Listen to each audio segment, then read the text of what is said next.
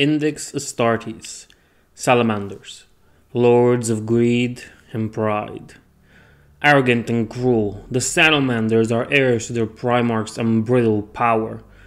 From the very inception, dark rumors circulated about them, but by the time the full extent of their corruption was revealed, it was too late to stop them. The blood of two Primarchs stains the hands of Vulcan, who has long since shed the last trace of humanity left in him to become a demon prince of chaos. Their flesh twisted to reflect the darkness of their souls. The Salamanders are a plague upon the galaxy, enslaving all those who fall before them, and plundering their riches to sate their immortal greed. Like the ancient drakes of myth, they are unrestrained in their exercise of their power, unburdened by any thought of morality or compassion. With dark fire and blades inscribed with unholy runes, they crush all those who come before them, selfishly striving to emulate the greatness of their Primarch. Meanwhile, the Black Dragon, who slumbers in his lair, awaits the call of great plunder to rise once more and rain doom upon the worlds of man. Origins. Born of fire. Knowledge of the traitor legion's very existence is forbidden in the Imperium. To all but a few, elite Imperial commanders and officers, planetary governors on regions plagued by raiders, the loyal Space Marine legions, and of course the agents of the Holy Ordos. But there are histories that have been lost to the passages of time, and others that have faded into little more than legend and myth, whose truth is known only to the God Emperor and those dark souls that still dwell beyond the rings of the Iron Cage, their memory made bitter by 10,000 years of exile and damnation. Such is the case of Vulcan's legend. Most of the Black Dragon's history is forever lost to us, and the few kernels of fact that remain to us point at a legacy darker and more terrible than perhaps any other of the traitor Primarchs, even the arch-traitor Guilliman himself.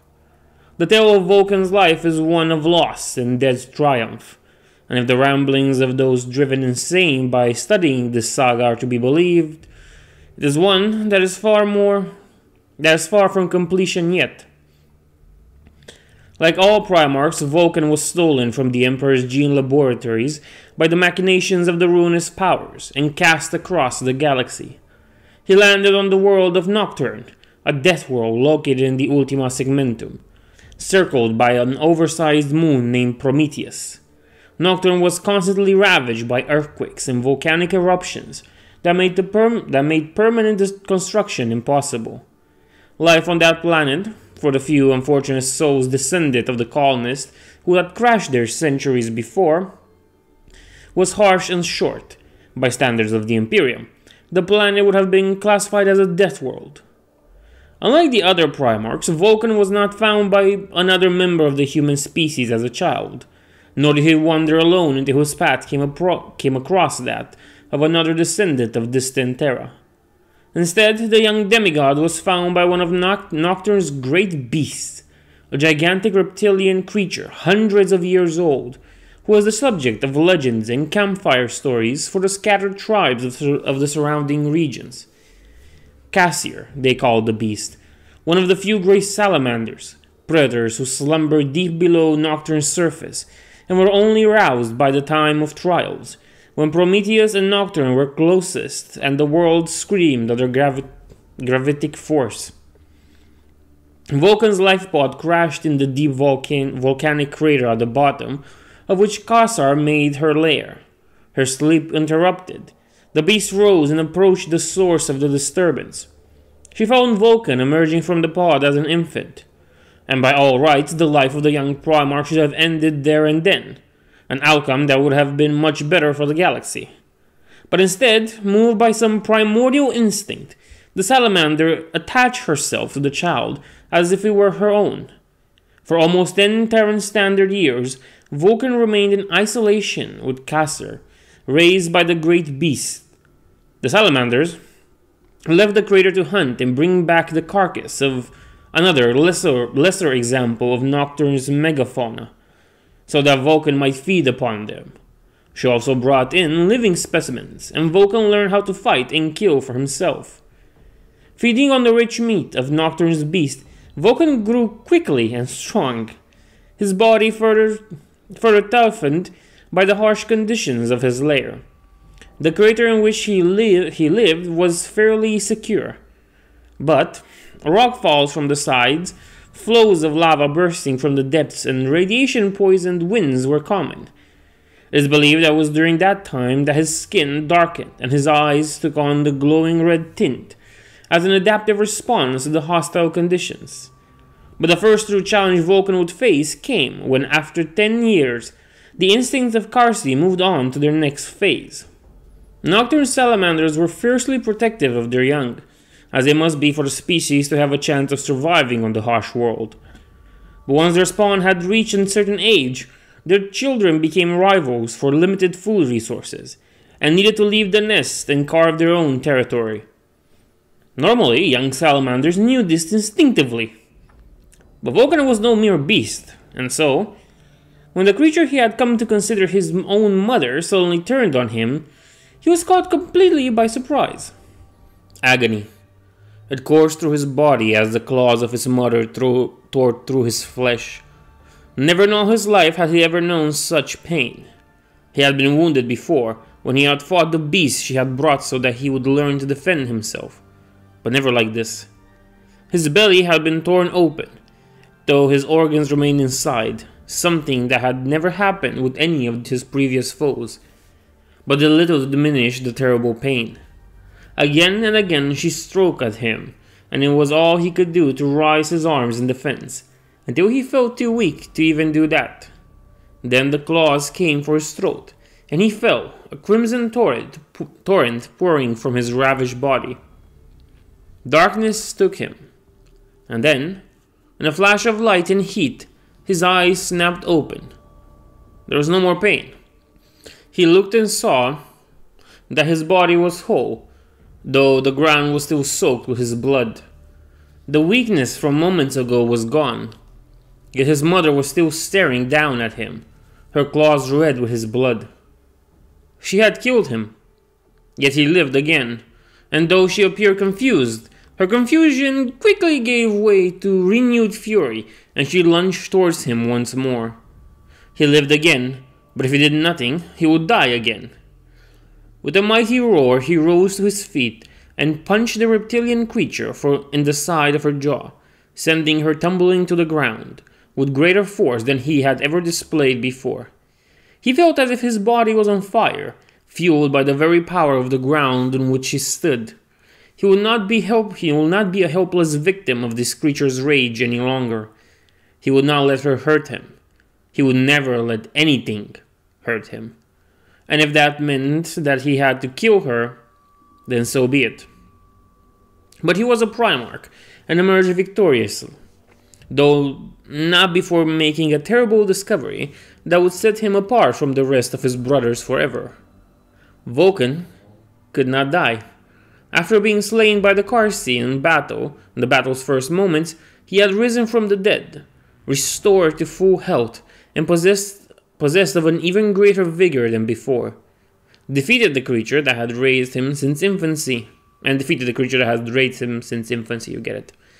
It was then that Vulcan learned that he was a perpetual, though he would not learn that term and what it meant until much, much later in life.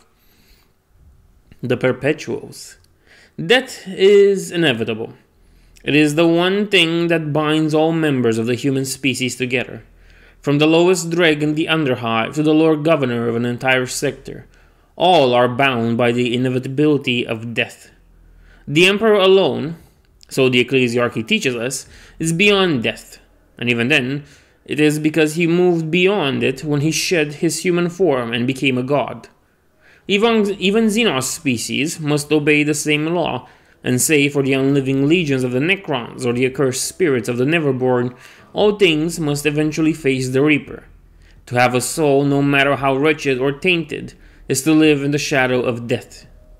Except that such is not the case, and in the deepest archives of the Inquisition, the truth is written behind half-forgotten myths and legends. There are those who are untouched by death, who go through the passage of millennia unaffected. Hundreds upon hundreds of years might pass, and yet they remain the same, returning even from the most hideous and complete death, looking none the worse for wear. They are known as the Perpetuals, and each of them is a power in him or herself, not because of any particular power they might possess. They have none save for the ability to return from death, but because of the skills they have picked up during their long, multiple lives. The fact that Vulcan, the only perpetual Primarch, turned against the Imperium and the Emperor has led many of the Inquisitors, aware of their existence, to hunt down the Perpetuals as potential agents of chaos. But apart from the Black Dragon, none of these immortals have ever been known to bow before the Dark Gods. It is possible that the ruinous powers have nothing to offer to an immortal, or that the wisdom and knowledge that comes with such long existence inevitably reveals the primordial annihilator for the abomination that it is, making submission to its insane evil impossible for any sane being. Still, those arguing for the systemic hunting and capture of the Perpetuals argue that for someone who does not know death, the lives of all those around are, by necessity, lessened in value. What does one mortal life matter to an immortal after all? Once victorious, Vulcan set to work and crafted for himself a cloak and a suit of armor from the corpse of the beast wearing the skull upon his shoulder. He then turned his attention on how to escape the great crater that had been his world for years. Within a few days he was climbing out, following the steps left in the walls by the claws of his beast mother. Outside he beheld Nocturne's landscape for the first time, a desolated land, riven by earthquakes and lava eruptions. He also saw in the far distance the sign of civilization, and his long dormant instincts told him that he would find more of his kind there. And despite the dangers of their world, the people of Nocturne had managed to build 7 cities on places where the land was the least agitated. The city found by Vulcan, Hasod, was called the Seat of Kings, and was the most influential of the sanctuaries of Nocturne. When Vulcan presented himself at the city's doors, he was welcomed in, though the guards surprised at seeing a lone wanderer survive to reach their gate quickly turned to shock and fear when they saw him up close. To the mortal eye, Vulcan was a black-skinned giant with burning red eyes, clad in the skin of one of Nocturne's most powerful beasts and wearing its skull upon his shoulder. They fell on their knees before his might and awed and terrified in equal measure.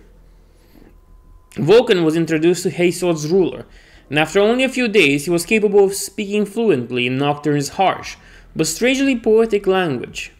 By some strange twist of fate, Vulcan saw a blacksmith's shop while visiting the city, and asked to work there. Something of the shaping of the metal and the creation of instruments of war and peace appealed to him, and seeing his cloak, the blacksmith welcomed him with open arms. In only a few days, Vulcan had surpassed his first teacher.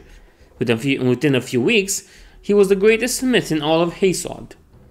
Half a Nocturnian year after Vulcan's arrival to Hasod, one of the many cataclysms of plaguing the death world had happened once more. Unlike the fury of the earth or the beast that roamed in the wasteland, this scourge came from beyond Nocturne.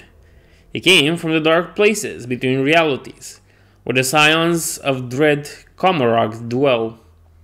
For centuries, Dark Elf slavers had preyed upon the people of Nocturne, hunting them down for sport and capturing them as slaves. Hardy and resilient, the Nocturnians made excellent slaves for the cruel Xenos, known to their victims as the myth-shrouded Dusk Wraiths. This time, however, things were different. A Primarch was here. Vulcan fought the Dusk Wraiths in the streets of Hasod, killing dozens of them and leading the city's people into repelling at the Xenos. The king of Hasod had been slain in the confusion. Dark rumors claimed that he was killed not by the Dust Wraiths, but by Vulcan himself.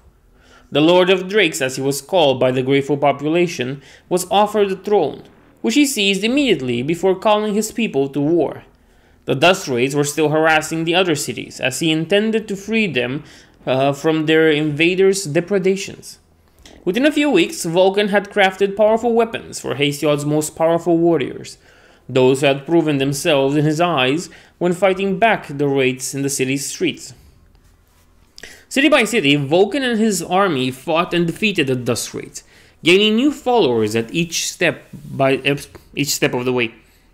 However, by the time they reached the 7th city, what name is that? Skarok, the Dark Eldars had escalated their activities, driven into frenzy by the news of their preys unexpectedly fighting back. When Vulcan entered the Dragon Spire, as Skarakork, whatever, was known, it had become a pit of horrors, where the only living humans were kept in a state of perpetual agony by their tormentors' cruel devices. Vulcan's army marched through the city, their heart full of vengeance, but it was all they could do to end their victims' pain. The Dust Wraiths had long since departed. Vulcan swore that such an atrocity would never happen again. He declared that Skarok would stand forever as a reminder to the rest of the cities of the price of weakness and the need for strong, unified leadership. With almost no opposition, Vulcan was proclaimed master of the 6 remaining city sanctuaries, and began to work on rebuilding Nocturne according to his own vision. A powerful military was created, led by warlords equipped with weapons and armor crafted by Vulcan's own hands, and hunted the beasts around the cities, making it safer for the people to mine the prodigious wealth of Nocturne's earth. Under Vulcan's rule, Nocturne became a much safer place for its people. Vulcan had the nearly preternatural instinct for predicting the shifts in the earth, and was able to prevent much of the yearly death toll that had become part of Nocturne's life. Out of respect and fear for their coal-skinned overlord, the 6 cities sent prodigious amounts of gemstones and precious minerals to Vulcan's throne in Hasod. With these, the Lord of Drakes forged weapons, but also wondrous works of art that were exposed in his castle, and people flocked from all over Nocturne to see them. It was the first time in recorded Nocturnian history that the clans had the opportunity to truly enjoy beauty rather than fight for their survival. At the same time, Vulcan did not tolerate dissent, and those who opposed his rule or spoke out against him were quickly disposed of by his loyal supporters. The only exceptions were those who possessed useful skills or connections. They were brought before Vulcan himself, where the natural presence of the Primarchs soon overwhelmed them and turned them into the most devoted servants of the Lord of Drakes. Peace and civil order were maintained through an unyielding military rule, and all were expected to serve the will of Vulcan. This system was brutal, but effective, and perhaps the only one that could have worked on a death world such as Nocturne. We will never know. When the Emperor came to Nocturne, he found his son at the head of a powerful and prosperous empire, carved out of the savagery of the world that might very well have claimed his life.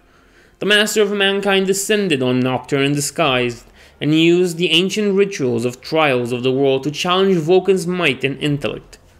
Vulcan emerged triumphant in every trial, and demanded to know who was this outsider who dared question his fitness to rule.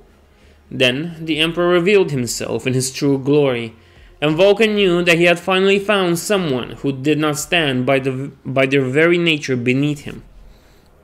It is said that he laughed when he saw the Emperor the first time he ever did so in the memory of his servants, for he believed that at long last he would no longer be alone. There are even tales of that the Emperor joined in his son's joy in a display of innocence that will later be so cruelly shattered. The Emperor told Vulcan of the great galaxy, of the 1,000 worlds that needed to be brought out of the darkness and into the light of civilization. He praised Vulcan's work on Nocturne, and spoke of the legends that had been crafted from his blood. This legion, the Sons of Vulcan, direly needed his leadership. But first, the Lord of Drakes needed to learn the knowledge he would require to fulfill his role as a general of the Imperium's Great Crusade. He also told the young Primarch about his brothers, those who had been created in the same way he had been. I don't know why I did that. Eager to meet his siblings and face the new challenges of the Great Crusade, Vulcan accepted the Emperor's offer. He left the ruling of Nocturne to his subordinates, but ensured that they would have the Imperium's support, and that the children of the Six Cities would be tested for the honor of joining his legion. For several years after that, Vulcan fought at the side of the Emperor. His true nature kept secret while he learned the skills of a commander, and the structure and technology of the Imperium. Rumors about the mysterious warrior clad in green draconic armor spread wildly across the forces of the Great Crusade, and speculation as to his true nature was rife, until the day the Emperor judged Vulcan to be ready to reveal himself and take the place that was rightfully his. The Great Crusade. Tyrants among shepherds. On the anvil of war are the strong tempered, and the weak made to perish. Thus are men's souls tested as metal in the forge's fire. We are the champions of this new age, my sons, and we shall forge the future of all mankind with our deeds. Like the blacksmiths shaping the blade, we cannot afford to be kind to the material we use. Only by beating it into shape shall we make it strong enough to weather the passage of time and threats. For make no mistake, there are threats uncounted awaiting the stars, Xenos that would see mankind wiped out from the galaxy, if they had the chance, and legacies of our ancestors' failures slumbering on forgotten worlds, waiting for the foolish to rouse them once more. Only through strength can we defend ourselves from these perils, by crushing all those who oppose the Imperium's rule of the stars. Whereas greatest of all the dangers, however, is disunity. When mankind first took to the stars, it scattered without care nor plan, I think he wanted to say, but whatever. The leaders of each colony ship seeking to create their own isolated society. This mistake cost them terribly, for no world can stand alone in the universe. Even if they resist us, even if they refuse the gift of compliance, we must force it down their throats no matter how much damage is done in the process. Because without us, they will die at the hands of one threat or another, and that threat will go stronger from feasting upon them before coming for us next. The people of the Imperium might look at you and see monsters, weapons of war, removed from humanity by the gene forging that made you what you are. And perhaps they are right, but it does not matter. All that matters is that mankind needs armies strong enough to survive, and you are that army. You are the Salamanders, the primordial beasts bound to the Emperor's will, that he will bring order to the stars and strength to mankind. Let nothing stand in our way as we conquer the galaxy for my father. Let none oppose us, for to fail is to do far worse than to die. It is to sentence our entire species to extinction. Let nothing stand in our way as we... Okay, I lost the thing. Okay. It is to sentence our entire species to existence, as we will become no more than another footnote in galactic history, to be forgotten by those who will rise from our ashes. But we will not be broken by that endless, vicious, and cruel cycle. We shall master it, and in doing so, we shall become immortal. Passage from the decree of Primarch Vulcan after taking command of the 18th Legion. Even before Vulcan's discovery, the 18 Legion's reputation was a dark one. The creation has been shrouded in secrecy by the Emperor. Their first warriors kept away from the other legions for unknown purposes. Dark rumors circulated among the citizens of the Emperor's domain, especially when the only two other legions to be treated this way were the 6th and 20th, both of which would come to be feared and revealed in equal measure over time. though for very different reasons and with a very different outcome. The appearance of the legionnaires only aggravated the issue, while foolish discrimination based on skin color had long since disappeared in an Imperium fighting against the mutator Horus created by the Techno-Barbarians. The 18 Legions gene seed caused those it was implemented into to develop thick scale-like black skin and red glowing eyes. These traits gave them an inhuman appearance that surpassed the mere size and proportion of transhumans. Combined with the attitude of these warriors on the battlefield, fearful whispers of devils and monsters spread among the human forces deployed alongside them. The warriors of the 18th Legion were first revealed to the rest of the Emperor's servants near the end of the Unification War, when they were unleashed in the assault on the Tempest Galleries. This was during the final extermination of the Ethnarchy, a cabal of insane gene twisters controlling thousands of enhanced transhumans of their own, and circles of chemically enslaved psychers, as well as possessing many technological relics of immense power. Earlier in the Unification Wars, the Ethnarchy had been contained in the Caucasus waste at a terrible price. Millions had been lost, and more than 10,000 Thunder Warriors had perished as well. Using burrow engines, the 20,000 Astartes of the 18th Legion infiltrated the Ethnarchy's last fortress from below in order to sabotage its massive and powerful defenses. At the core of the fortress, they fought not against flesh and blood, but the antique, near-sentient constructs that were tasked with the defense of the complex, which drained energy from the very molten core of Terra. Between the brutally hostile environment and the highly intelligent and powerful foes, it took all the Astartes had to triumph. They finally succeeded in silencing the malevolent machine spirits that dominated the complex, sending its cogitators down into an ocean of lava. But by that time, less than 1,000 of them remained. Without the defense grid, the last city of the Ethnarchy fell, its leaders brought in chains before the Emperor, so that he might learn the secrets that had allowed this blasphemous kingdom to stand in his way for so long. While the 18th Legion earned much honor for this battle, with its number so dramatically reduced, it was unable to join the Great Crusade as soon as other legions. Instead, being deployed as one massive force, the Sons of Missing Vulcan were assigned in small groups to individual forces needing Astartes support. Scattered across the Great Crusade, these groups rarely amounted to more than 100 warriors, an elite force for the commander of the expeditionary fleet to call upon in case of dire need.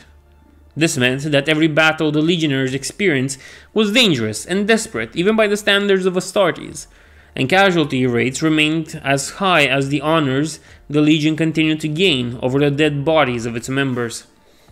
This created a brutal mentality among the warriors of the Legion, who did not expect to live long and only saw value in their lives if they died honorable and worthy deaths. The coming of Vulcan changed all that. For all his faults and later treachery, there is no denying that during the Great Crusade, Vulcan was fiercely protective of his sons' lives. Whether this was due to any genuine bond, the duty of a general to his soldiers, or the callous calculation of a warlord seeking to preserve his most valuable assets, the Lord of Drakes made sure to change his son's mentality. He named them the Salamanders, so that they would carry on the legacy of strength and a near invincibility of these great beasts. He gathered them all in one force, not hesitating a single moment to use his Primarch's authority to revoke the oaths that had bound them to other armies. United under his command, and with fresh recruits coming in from Nocturne, the 18th Legion was saved from the brink of annihilation and reborn as a potent fighting force for the Great Crusade. In barely a few years, the Salamanders' numbers were in the thousands once more, and a century after the Crusade had begun, they were, if not the most numerous legion, at last no longer considered in danger of dying off. Vulcan's time as ruler of Nocturne had given him a keen eye for the ambition among mortal men, and he quickly formed a web of allegiances with other commanders, offering his legion support, but also personal presents of weapons and armor crafted with his own hands. The commanders of the Imperial Army, honored with such princely gifts, dedicated the forces under their command to Vulcan's endeavor in the Great Crusade, and later formed the core of the human armies who turned against the Emperor alongside him. Outside of these allied worthies, however, the Salamanders were regarded as mighty but exceedingly brutal warriors. Vulcan's tactics were brutal, aimed at minimizing Imperial losses and achieving quick compliances with little regard for the collateral damage. And they worked. In the Battle of Anthem, the first in which the Lord of Drakes fought side by side with his reunited legion, his tactical instincts served him well against the numberless hordes of the orcs. Using the fire weaponry and the first of the strange, deadly weapons Vulcan had forged after learning the secret of the Mechanicum, the orcs were slaughtered to the last. With the greenskin menace curtailed, the Salamanders quickly pacified this entire region of the Halo Stars, destroying several other Xenos threats that had plagued the human worlds of the sector during Old Night. Vulcan rejoiced at a task well done, and vowed that he would repeat his success and surpass it in the rest of the crusade.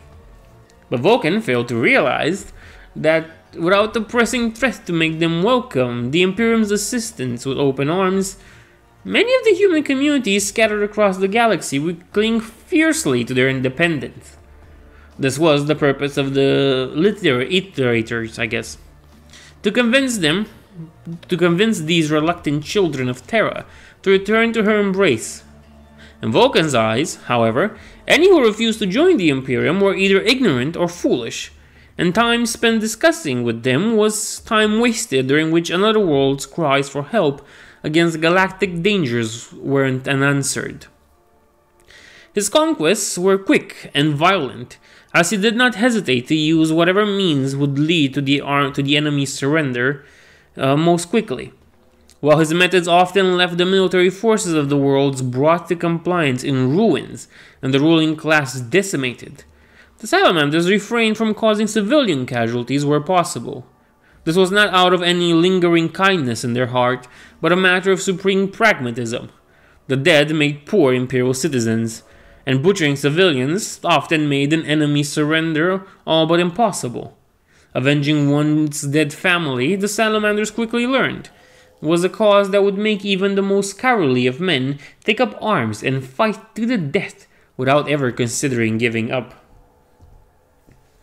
The Alliance of Novarian had stood for 6,000 years, surviving through the horrors of the Dark Age of technology and the Age of Strife that followed it. Their fleets and armies had kept their borders safe from alien predations.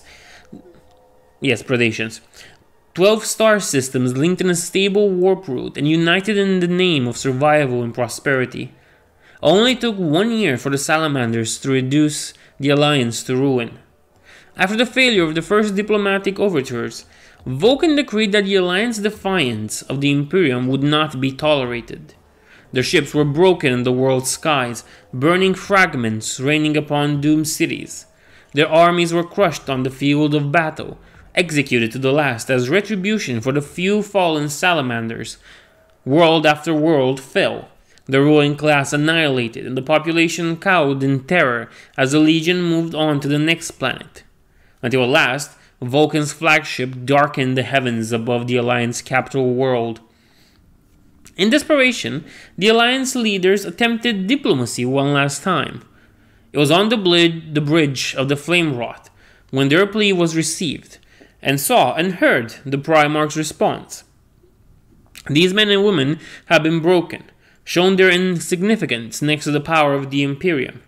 They offered their lives in return for their people being spared, and their few remaining soldiers being allowed to surrender honorably. Vulcan smiled. The most terrifying thing I have ever seen, and I have journeyed through the warp. Congratulated them on their moral courage, and agreed to their offer of capitulation. The planet was taken without a single shot. The soldiers of the Alliance were disarmed and sent back to their homes.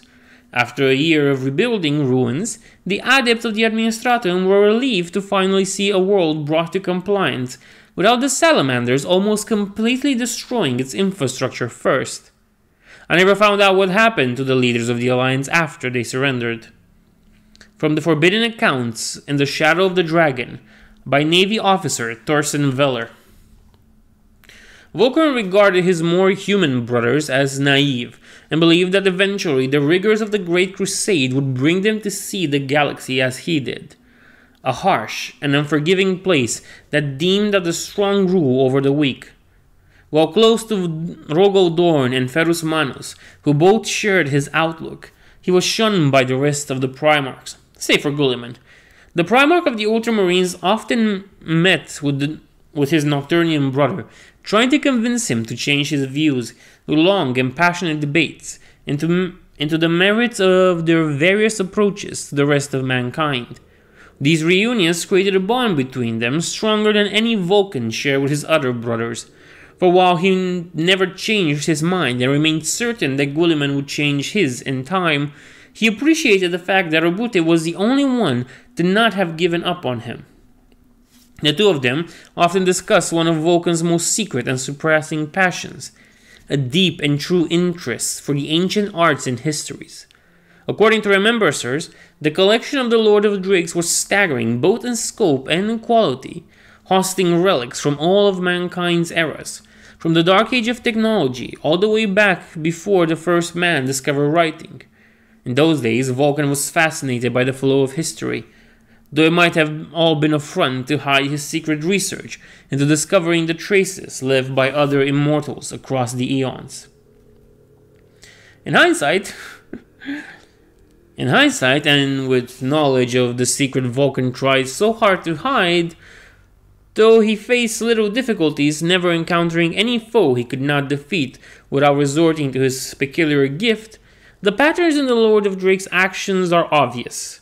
Whenever a human world colonized in the early epochs was discovered in regions he was tasked to conquer, he would always begin with a diplomatic phase, even if such efforts were obviously going to be fruitless.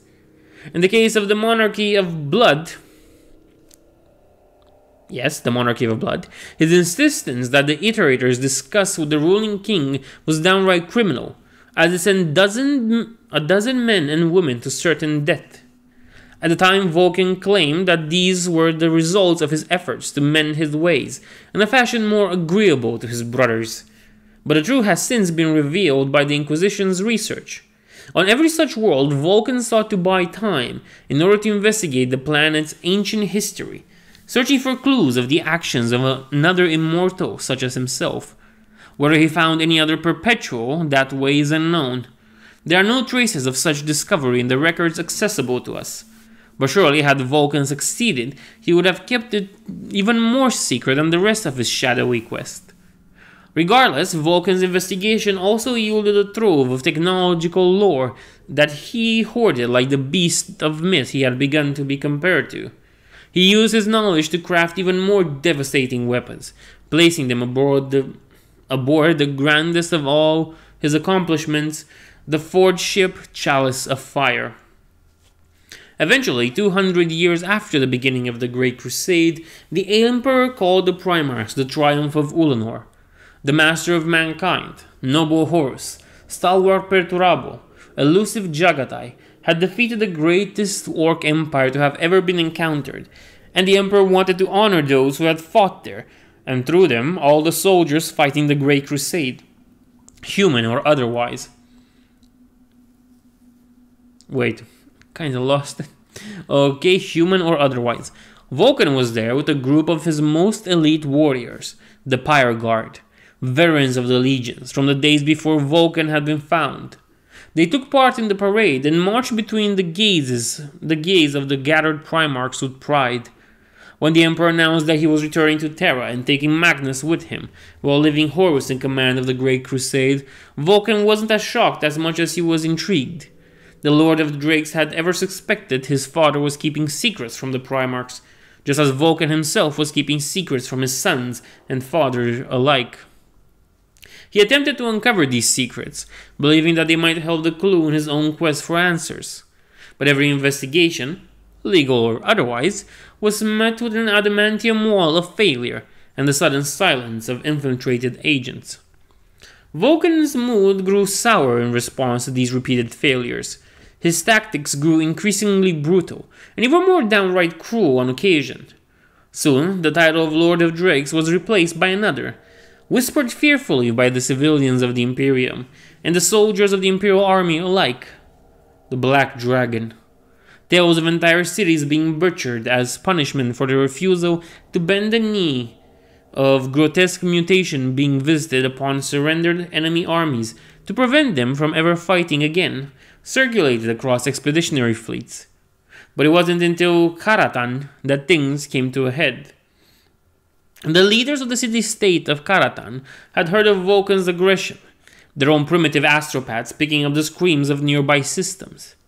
These nightmarish visions had painted them an image of the Imperium as a blood-drenched dictatorship, where cruel warlords slaughter with impunity, while a distant emperor let them do as they pleased.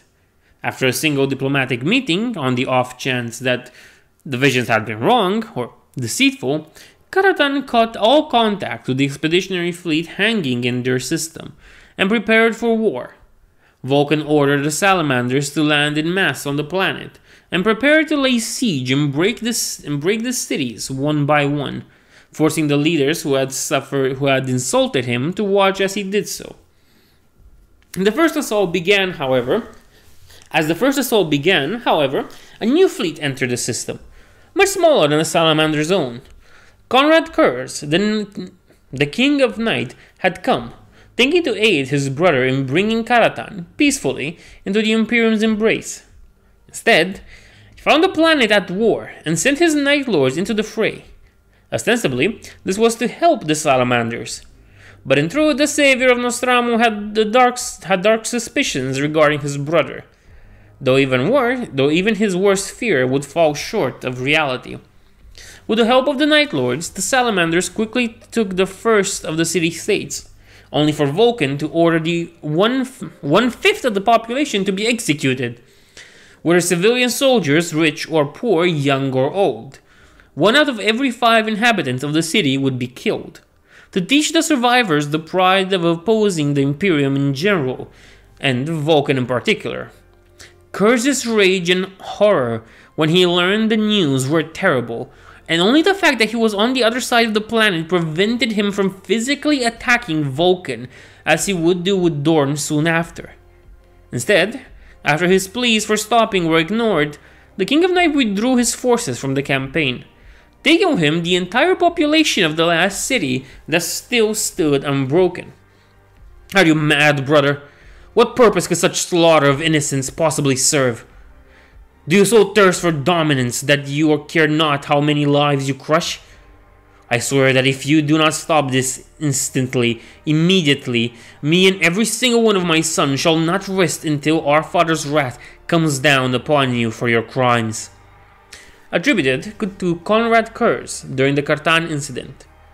After the events of the Kartan, Kurz sent a report he sent a report of what had happened to the Council of Terra, including recorded evidence of the Salamander's excessive behavior, not just on the world, but in the numerous other operations. However, the message was subject to the usual virages of the warp, and it took years for actual actions to be taken. The reply, when it came, bore the sigil of Malkador himself. It demanded that Vulcan and his sons return to Terra to explain their actions, both in the Kartan affair and in the many other instances of excessive forces that had happened during the Great Crusade. Kurz sent 10 of his warriors, the Lord of Drakes, to carry the Sigilite's message.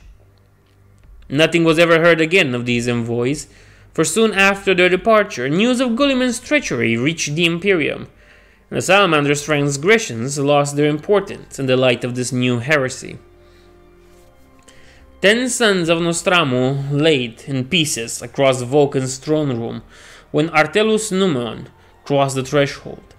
The Lord of Drakes sat on his throne, eyes fixed upon the carnage his weapon, Dawnbringer, had wrought. The massive ornate warhammer rested at the side of the throne, still covered in the lifeblood of the legionnaires it had torn to fragments. Artellus walked through the carnage cautiously, eyes fixed on his Primarch, searching for signs that his rage hadn't yet abated. When the 8th Legion's small ship had emerged in system, and the Night Lords had demanded an audience with Vulcan, the Lord of Drakes had been amused, if anything, and he had welcomed them aboard his ship, the Flamewrought. Then the Night Lords had asked that all Salamanders leave the room when they delivered their message to Vulcan alone, hinting at the authority behind their orders. Vulcan had grown more agitated then, but had agreed to the demands. That had been 9 hours ago, as long as Arthas dared to wait before returning into the room. "Rouse the astropaths," said the Primarch at last, turning from the bloody scene to his first captain. "Think it's time I answer Guilliman's invitation." The Heresy. Conquests and Secrets. I suppose out of all of them, Vulcan turning traitor should have surprised us least. He was always the most brutal, the most ruthless, and unrelenting in his approach to conquest. But we were all brutal in our own way, and we had all been ruthless and unwilling to compromise our ideals. This is what it meant to be a Primarch in the first place, to be one of the genetically forged generals of mankind. And there is another thing scholars and historians will fail to understand. Any of our brothers turning against the Imperium in the first place was supposed to be impossible. We couldn't conceive it, or at least I could not, until the very moment when my boots landed on the black sands of Ishvan V, and the sounds of my brother's legions firing upon my sons reached my ears. The betrayal of Guilliman, Dorn, Ferrus, and Sanguinius felt more like nightmares than a reality. How could they not have seen it coming? Generations will cry as they learn of the horrors of this war. How could they let this happen? They were our brothers. We fought and bled at their side. We saved their lives and they saved ours. The true question is, how could we possibly have seen it coming? If treachery did not hurt so much, it wouldn't be nearly as effective. If evil wasn't so unthinkable, it wouldn't be so evil. From the private memories of Primarch Mortarion, written during the Roboutian Heresy. While the treachery of the Salamanders might seem obvious in hindsight, there is actually very little hard evidence as to exact means by which Guilliman convinced Vulcan to join him in rebellion against his father. There does not seem to have been any attempt by the ruinous powers to court his attention prior to the events of Ishvan. His search for other perpetuals might have caused him to research ancient sorcery, but for the records of his investigation, it seems Vulcan was, at the time of the Great Crusade, still enough of a believer in the imperial truth that he steered of such dangerous matters. All we have, then, are theories and suspicions. The most probable cause of Vulcan's treachery is that, after learning of his coming censure, he was approached by Guilliman, who told him the same lies about the Emperor he had been told himself. Knowing that war was coming to the Imperium and eager to escape the consequences of his crimes, the Black Dragon then willingly joined forces with Robut.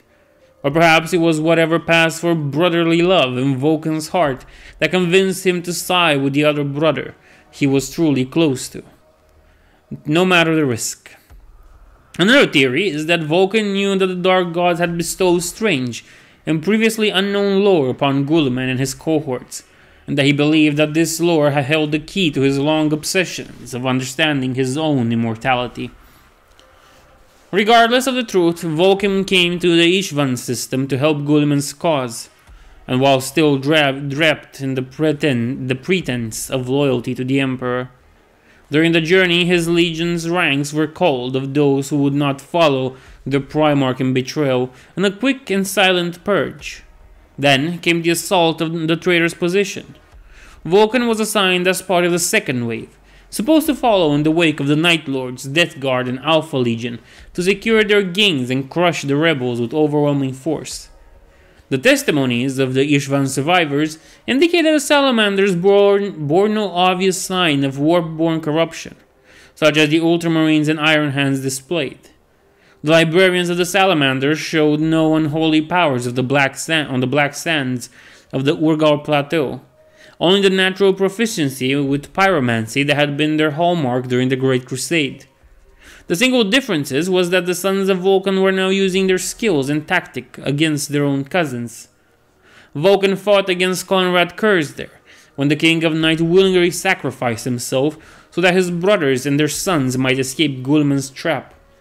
The Black Dragon, for all his power, was no match against the unleashed fury of Kurz, who had finally let loose the darkest abilities, secure in the knowledge he would be dead long before they could turn him into a monster. Time and again did the King of Night slay his brother, only for Vulcan to rise, his immortality finally revealed to both his sons and the other traitor legions. The secret of the Black Dragon was out in the open at last, and it is likely that Vulcan felt relieved at this grand revelation. Finally, Vulcan struck Kurz down, the Primarch's body falling in the hands of the Salamanders, who promptly plundered it for trophies, before being pushed back by the vengeful Night Guard led by Talos Valkyron. The Soul Hunter directed his brothers, and they reclaimed the body of their father, while Vulcan was still reeling from the mental exhaustion of his many resurrections. Soon the massacre was over, and the other traitor Primarchs started to look upon Vulcan with mixed respect and fear, wondering how it was that their brother had gained such powerful gift. The Black Dragon replied to their inquiries on the subject only with cold, deadly silence. Soon, the traitor legions were convinced that his mortality was the result of some dark pact of his own past with the newly discovered gods of the warp. His brother was dead, and he had been the one to kill him. When Dawnbringer had fallen upon Kurz's chest and blasted his heart to pieces, Vulcan had still believed deep within that he was not the only one of his brothers that could not die. None of the Primarchs had ever died before, after all, if he didn't believe in the rumors whispered about the Sixth and their secret campaigns. Only when he had seen his brother's corpse had Vulcan realized that he had believed Kurz would rise again. Suddenly aware of the folly of it all, understanding the meaninglessness of other mortal lives, and embracing Vulcan as his brother. But instead, Conrad had remained dead, staring at him with eyes that even in death judged him and condemned him. That had been why he had stepped back, why he had done nothing as the Night Lords killed his sons and took Conrad's body with them. For the first time in his life, he had felt horror and regret. In his chambers aboard the Flame Rot, Vulcan brooded on these dark thoughts, ignoring the summons of Guilliman that he attend the war council that would decide the next stage of the war. He was staring at a fire pit, and it seemed to him as if the shadow cast by the flickering light danced on the walls with malevolent intent, closing in on him from all directions. Then, with a mighty roar, he cast down the fire and rose, before storming out of the chamber, leaving Dawnbringer inside, still covered in the blood of the King of Night. Never again would Vulcan touch the weapon he had forged with his own hands. And never again, he vowed to himself, would he do anything and regret it afterwards. After Ishvan, the Salamanders then spread across the galaxy in several groups, led by commanders appointed by Vulcan himself. These groups did not join the push towards Thera led by Guilliman and Manus. Instead, they focused on the conquest of vast swaths of the Imperium, forcing trillions to kneel and swear fealty to the Black Dragon, and through him, to Guilliman. Some among the traitor legions began to suspect that Vulcan was building a power base more loyal to him than to the rebellion.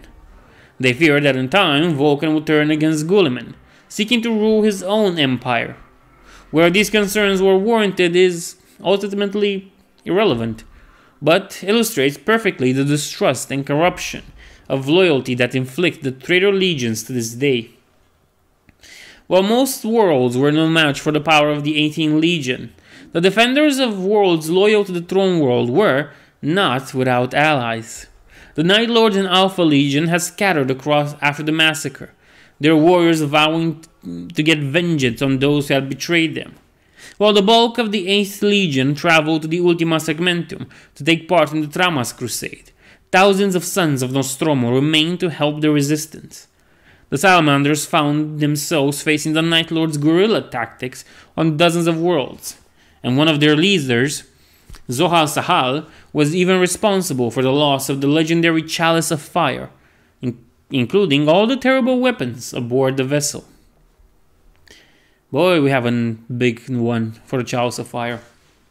The Chalice of Fire. Vulcan was as much a blacksmith as he was a warrior. And what few archives have survived the Great Crusade tell us that he had forged many great and terrible weapons during that time, combining his keen instincts with the lore he gained from the Mechanicus and the worlds he conquered. When word of his betrayal reached the Imperium, many feared that he would turn these weapons against the worlds of mankind, and what the consequences would be. For these were no mundane tools of destruction, but artifacts of immense power that even the Salamanders had been reluctant to use during the Great Crusade. All of them had been gathered by Vulcan in a ship that itself was one of them, the Chalice of Fire, a vast forged ship armed with a laser array known as the Eye of Vulcan. This ship was under the command of the first Salamander's forge father, Tekel. In the skies above Ishvan V, the Chalice was responsible for the destruction of the 19 vessels of the Loyal Legions, blasted to pieces by its weapons. But the Lords of the Imperium on Terra were not the only ones aware of the threat possessed by Vulcan's artifacts. Soon after the massacre, a force of Night Lords struck a great blow against the Salamanders. Led by Zoso Sahal, a member of the Circle of Shadows known as the Talon Master, a splinter group of the 8th Legion, ambushed the Chalice of Fire while it was traveling under the light escort deep in traitor space. The Chalice was too powerful for Sahal's flotilla to destroy in the void, and so the Talon Master and his warriors boarded it instead, sacrificing most of their ships in order to do so. According to what little information is available to us, there was some dissent in the ranks of Sahal's group. Some warriors wanted to destroy the Chalice and deny the traitors the use of its contents, while others wanted to make use of the weapons themselves to avenge the loss of their Primarch and help with the war against Guilliman and his allies. Sahal's own opinion on the matter is unknown, and will likely remain so for all time, for as the Night Lords were fighting the Salamanders aboard the Chalice, a new player appeared in the space battle.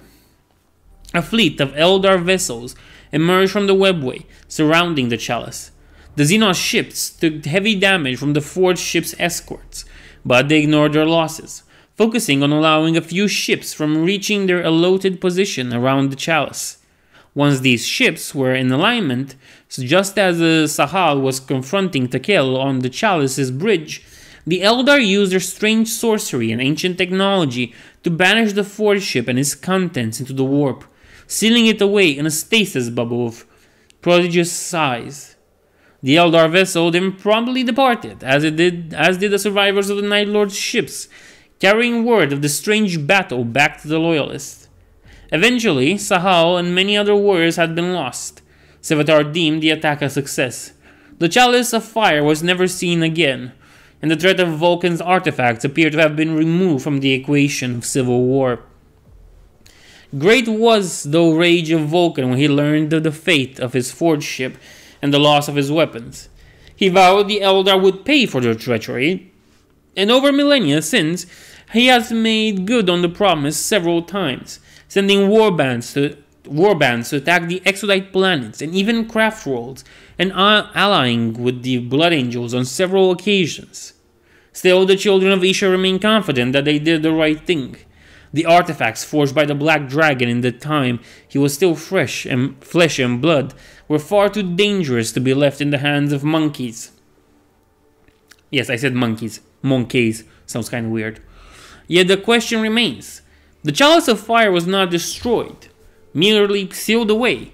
Even now, there are many Forge Fathers and other Chaos Lords who seek to break its prison and bring it back to the Materium, so that they might plunder its contents.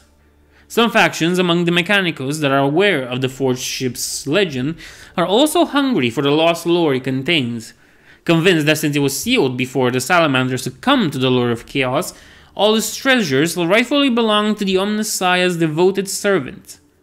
The Inquisition is ever watchful for signs of this dreaded ship's return, and its agents know that should the chalice reappear, they can count on the help of the Night Lords. The sons of Nostromo are as eager to prevent the horrors of the chalice could unleash as they are to learn more about the fate of their brothers lost to its holds 10,000 years ago. Perhaps even now, in a place out of time, Zahariel battles to kill still. Many among the Shattered Legions sought vengeance against the Primarchs who had personally led the slaughter of their brothers, and none more so than the Night Lords against Vulcan. Many plots were hatched to eliminate the Black Dragon, only to be aborted when the realization sunk in that none of them had the means to prevent Vulcan's unholy resurrection. That is, none of them until the Chief Librarian of the 8th Legion, the Terran-born Fel Zaharost, was contacted by a man calling himself John Grammaticus. Grammaticus was a perpetual, something he proved to the librarian by allowing himself to be killed in front of him. Painful as the process was, it, along with the 20th Legion medallion found in Grammaticus' possession, convinced Zaharost to listen to what this immortal had to say. The tale he received is preserved in the archives of the Night Lords as well as those of the Inquisition, who received a copy soon after his founding. According to Grammaticus, he had once been in the employ of a group of Xenos from various species, interested in manipulating the human race to their own ends. Their enemy was a primordial annihilator, the dark forces in the warp that had corrupted and empowered Guilliman and his associates. But this cabal, as it called itself, was no ally of the Imperium. It wanted the traitors to win so that Guilliman would eventually destroy mankind, taking the primordial annihilator along with it. Grammaticus' desertion was, he said, a tale for another time, for he brought knowledge far more important to Zarahost's immediate needs: a means to kill Vulcan permanently. Before departing the Cabal, John had learned of an artifact called the Fulgurite Spear, a weapon made of the psychic remnants of the Emperor's own power. Lost and forgotten on an isolated world decades ago, this weapon had been prophesied by one of the Eldar Seers to be able to end the life of the Black Dragon. Grammaticus claimed that of all the traitor Primarchs, Vulcan was somehow the most dangerous, and that if he were not stopped, he would, in time, become the most terrible threat to all sentient life in the galaxy. Zarhos needed little convincing to go after the Fulgurite, his own hatred for the fallen Lord of Drakes making all other considerations secondary. The Fulgurite rested on the world of Tarsonis, but it's Traorsis. According to local legends, the Emperor had traveled to this world long before he had revealed himself on Terra and began the Wars of Unification. There he battled a covenant of demons, sorcerers, and their minions. Such had been the power unleashed there that the Fulgurite Spear had formed from the remaining energies of the Master of Mankind's psychic lightning. The relic had been recovered by an illegal and secret cult of the Emperor as a god, enshrined and preserved for decades. The Dark Gods, however, were also aware of the Fulgurite and the threat it represented to their minions. For as a relic from the Emperor, it was anathema to all creatures of chaos. They had told their devotees among the traitor legions of the weapon, resting on Traorsis, and when Grammaticus and Zarhost arrived on the planet, it was already occupied by the Dark Angel's forces. The population had been either exterminated, sacrificed in dark rituals to the Changers of Ways, or shipped off-world to the nightmarish laboratories of the First Legion, and that they have hidden in the Ghoul Stars. Yet, The First Legion was still present, searching for the Fulgurite. The last act of resistance of Traorsis' people had been to hide their sacred relic.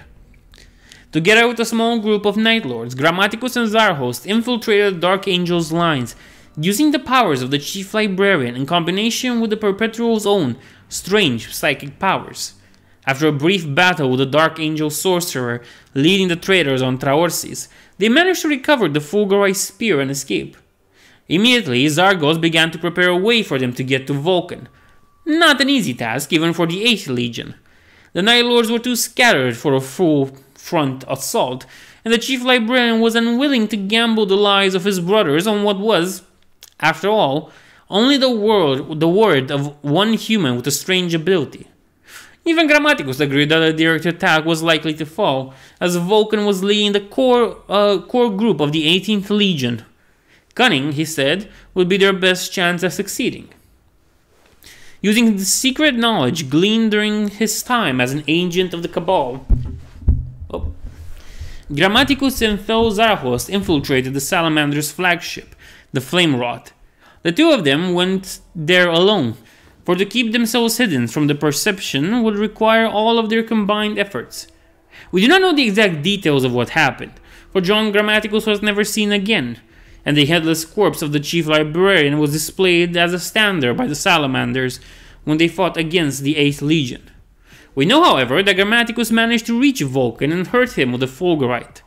While Vulcan survived the attack, he was still wounded, and the damage did not heal as it should have. Unsure of what the consequences would be, should he die again, while the Fulgurite wound was still on his flesh, Vulcan was forced to turn towards the dark arts his brothers had so fully embraced. A grand ritual was performed. The cost of lives of thousands of sacrifices and shattered the sanity of dozens of librarians, turning them into full-fledged sorcerers. Through it, Vulcan was able to contact the dark gods themselves and have them heal the damage inflicted upon him by John Grammaticus. But the ruinous powers never give anything without hidden costs, and Vulcan's soul was forever tainted by the ritual. With his every night haunted by visions of horror and corruption, as the Chaos Gods each attempted to draw him to their service. How long had it been, Vulcan wondered, since he had last truly felt pain? When he had fought against Curse, he had died many times, but none of those deaths had felt as painful as the pulsing agony in his flank. Every wound he had suffered then had quickly been healed when he had resurrected, for the King of Night had been trying to kill him quickly, not make him suffer. Another proof of his weakness. The Black Dragon was still furious that one of his would-be assassins had managed to escape. He had slain the Night Lord Librarian, cutting his head off with the nameless blade he had forged after abandoning Dawnstar. But the accursed human, the one who had actually carried this damned spear point, had fled before he could catch him. One of his sons had been sure that he had shot the man, but there had been no body when they had reached the location of the supposed death, though there was quite a lot of blood, too much for one mortal to lose without dying. This brought dark possibilities to the mind for Vulcan, but he disregarded them, for he had more pressing concerns. He was still standing in the middle of what had once been a prosperous high city, but was now little more than a graveyard, hunted by the tormented ghosts of its former inhabitants. Millions had been sacrificed, and patterns gleaned from the occult lore Vulcan had accumulated in his search for answers, and from the other renegade legions. Around him stood a circle of 144 librarians, their lips silently moving as they mentally recited incantations of Vulcan's own design, based on the scrolls plundered from the vaults of a Xenos species he had personally all but exterminated. A few had escaped him, but regardless of what lord they had managed to flee with, Vulcan was confident that the Sauruti would never again be a threat to mankind. The air shimmer would barely contain power. Then a crack appeared in the very fabric of the universe. then spread until reality shattered and the layer behind the materium was revealed. Vulcan looked right into it, and as the incantations continued, now shouted loudly, in voices that seemed to be more than a little hysterical, shapes began to form in the roaring maelstrom. 4 grey silhouettes that were actually one. There were actually a trillion souls scattered across the entire galaxy, looking down at Vulcan with eyes filled with the malevolence of the universe. At that moment, Vulcan understood the true nature of chaos.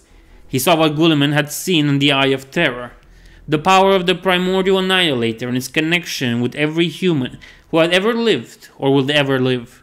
He saw the true nature of mankind looking at him through the mask of the ruinous powers.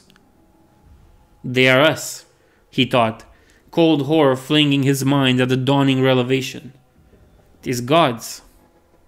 They are us. He felt his sanity tremble, and for a moment he teetered on the brink of the abyss of madness, about to fall and embrace the worship of chaos, as so many had before him. Countless souls had come to this revelation before him, each broken and reforged into a weapon of the dark gods. Before the knowledge that an evil of such scope existed, that it came from and rested into the depths of the human soul, scholars, philosophers, savants, and psychers had all been consumed by madness. But not him.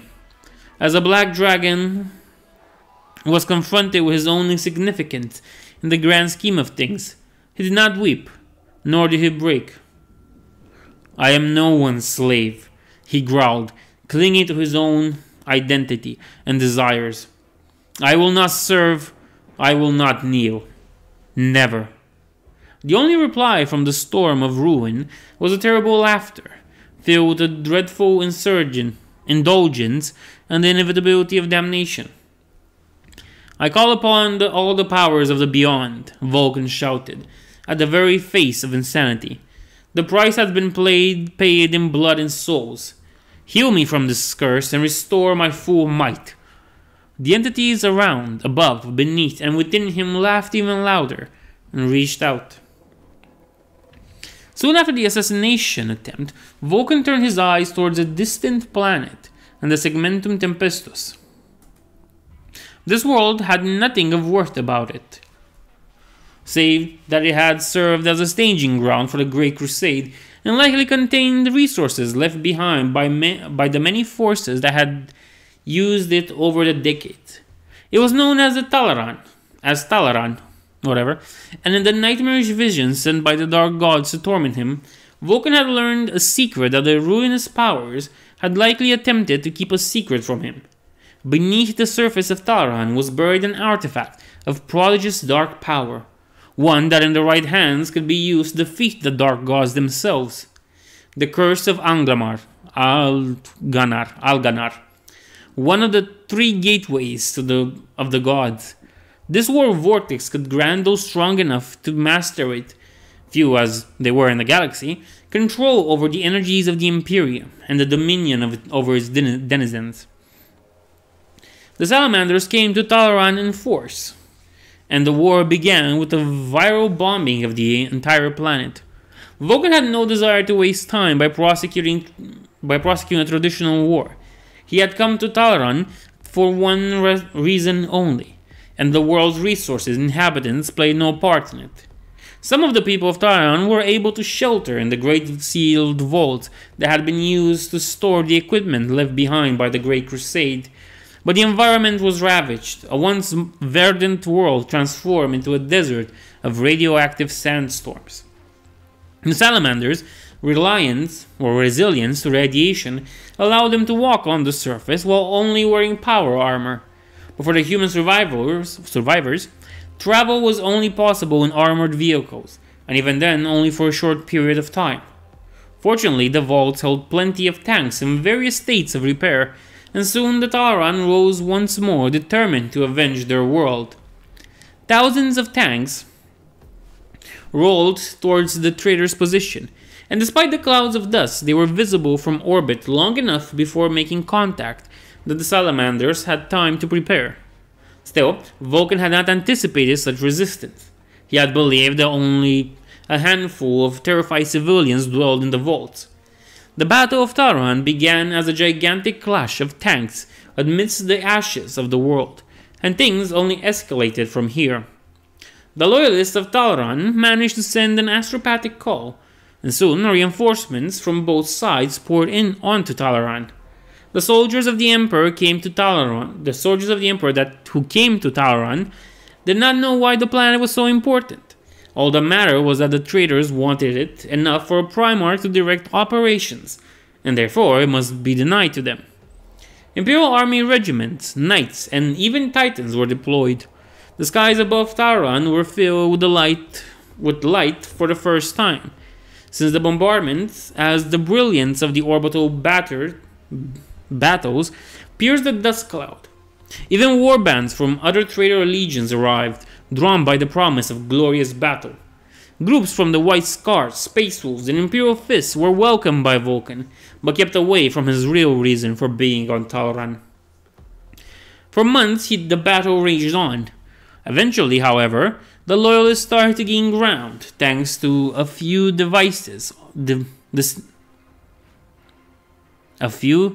deceive operations of infiltrations and sabotage by the Alpha Legion that led to a final decisive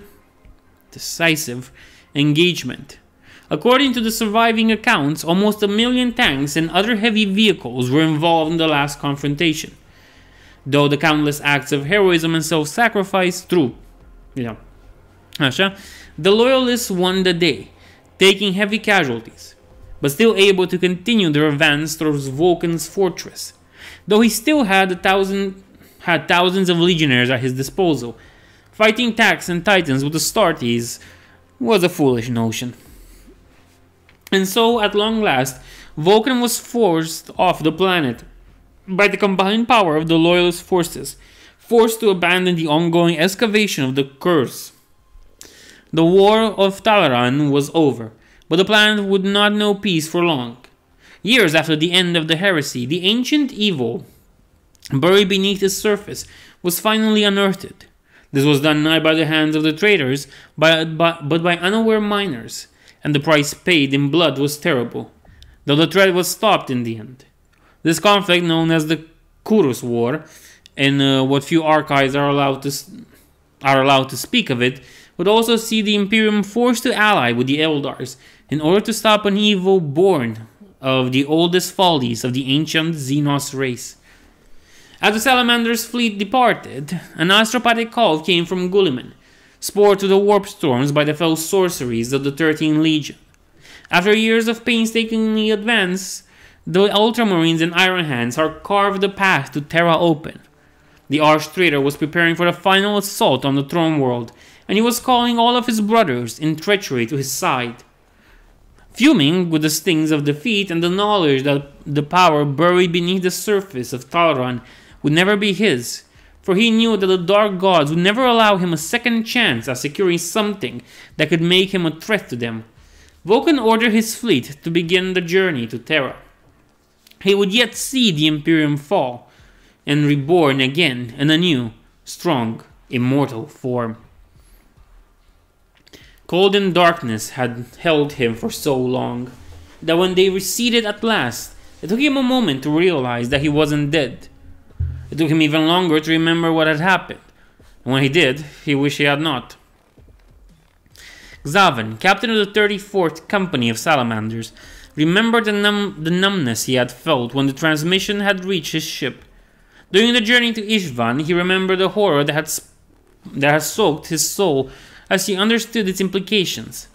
He remembered that the burning hatred and fury that had driven him on the very edge of insanity. Then he remembered the betrayal among his own men, and how they had fought one another in the corridors of the ship, torn between those who were willing to follow their Primarch's every order, and those who refused to abide his madness. Xavan remembered marching down the shadowed iron tunnels, stalking his own kind like a beast of Nocturnian legends. He remembered the smell of his brother's blood as he killed him, remembered the fear and terror of the crew members who had looked upon him in the warp core. The shrieks of alarm, the ships dropping out of the Imperium with such violence that he had fallen apart. The infinite blackness of space spread all around him as he floated helplessly, trapped in his sealed armor, condemned to watch the power and oxygen level steadily dropping. He forced his eyes open and saw a figure standing before him. His vision was blurry, but he recognized the silhouette of another Astartes. Though he did not know the colors he wore, gray, but not like that worn by the ward-bearers. This warrior's armor shone with a light that only partially belonged to the material universe. In the crimson eyes of Zavend, it seemed that the armor was imbued with some otherworldly light that suited the torment of his soul. Who? His voice croaked out of his throat, and the pain of speaking was like tearing his vocal cords apart. Who are you? My name is Alexis Polus, loyal servant of the Emperor. I have come to bring you home. The Siege of Terra. And while the arch-traitor marched his legions to confront the father he had betrayed, the Lord of Drakes led his sons against the noble houses of Terra, leaving naught but ruin in his wake. With fire and hatred they came, burning all that stood in their path to ashes, and drenching Terra's soil with the blood of heroes.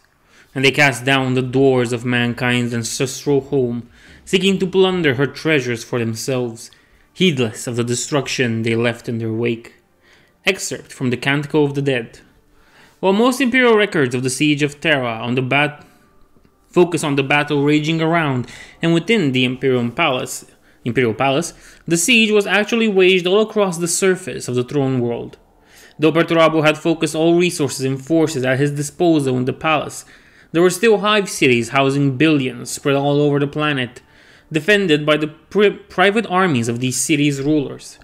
When the traitor fleets reached Terra's orbit, Guilliman tasked the Salamanders with the suppression of these remaining armies, so that once he had slain the Emperor, their lords would kneel to him and acknowledge him as the new master of mankind. But there was one army that Guilliman knew would never serve him, and needed to be destroyed. The Legion of Heroes that would come to be known as Dragon's Bane. During the heresy, refugees from the entire Imperium flocked to Terra by the billions, fleeing the horrors inflicted by the traitor legions upon invaded populations. After being vetted by the Iron Warriors and Custodes, a process that sometimes took months, these refugees were allowed to set foot on the throne world. However, for security reasons, the bulk of them were sent away from the Imperial Palace and onto the lands of Merica. The Lords of Merican's hive stretched their resources to accommodate this sudden increase in population, and the flow of supplies from out-system increased to match. Over the years, these people integrated themselves into the hives, and when it became obvious that the war would come to Terra eventually, many volunteered to fight for their new homeworld. Several American noble families fiercely loyal to the throne nearly bankrupted themselves to arm, equip, and train millions of these volunteers, making them a true military force, no inferior to those of the Imperial Army. Driven by the loss of their birth worlds and desire to protect their families, these men and women trained day and night without complaint. Fears of traitors, spies, and cultists infiltrating the refugees were laid to rest by the Thousand Sons, who ruthlessly purged such elements, foiling the plot of the arch-traitor to use these poor souls in order to seed confusion and paranoia at the heart of the Imperium. Of all the loyalist forces on Terra, not already in the palace, Guilliman feared this army the most, for they had both the means and will to attack his forces from behind while he was laying siege to the palace. He asked that Vulcan himself ensure that they were taken out of the equation, by any means necessary. And so, led by the Black Dragon himself, the primary force of the Salamanders descended upon Merica.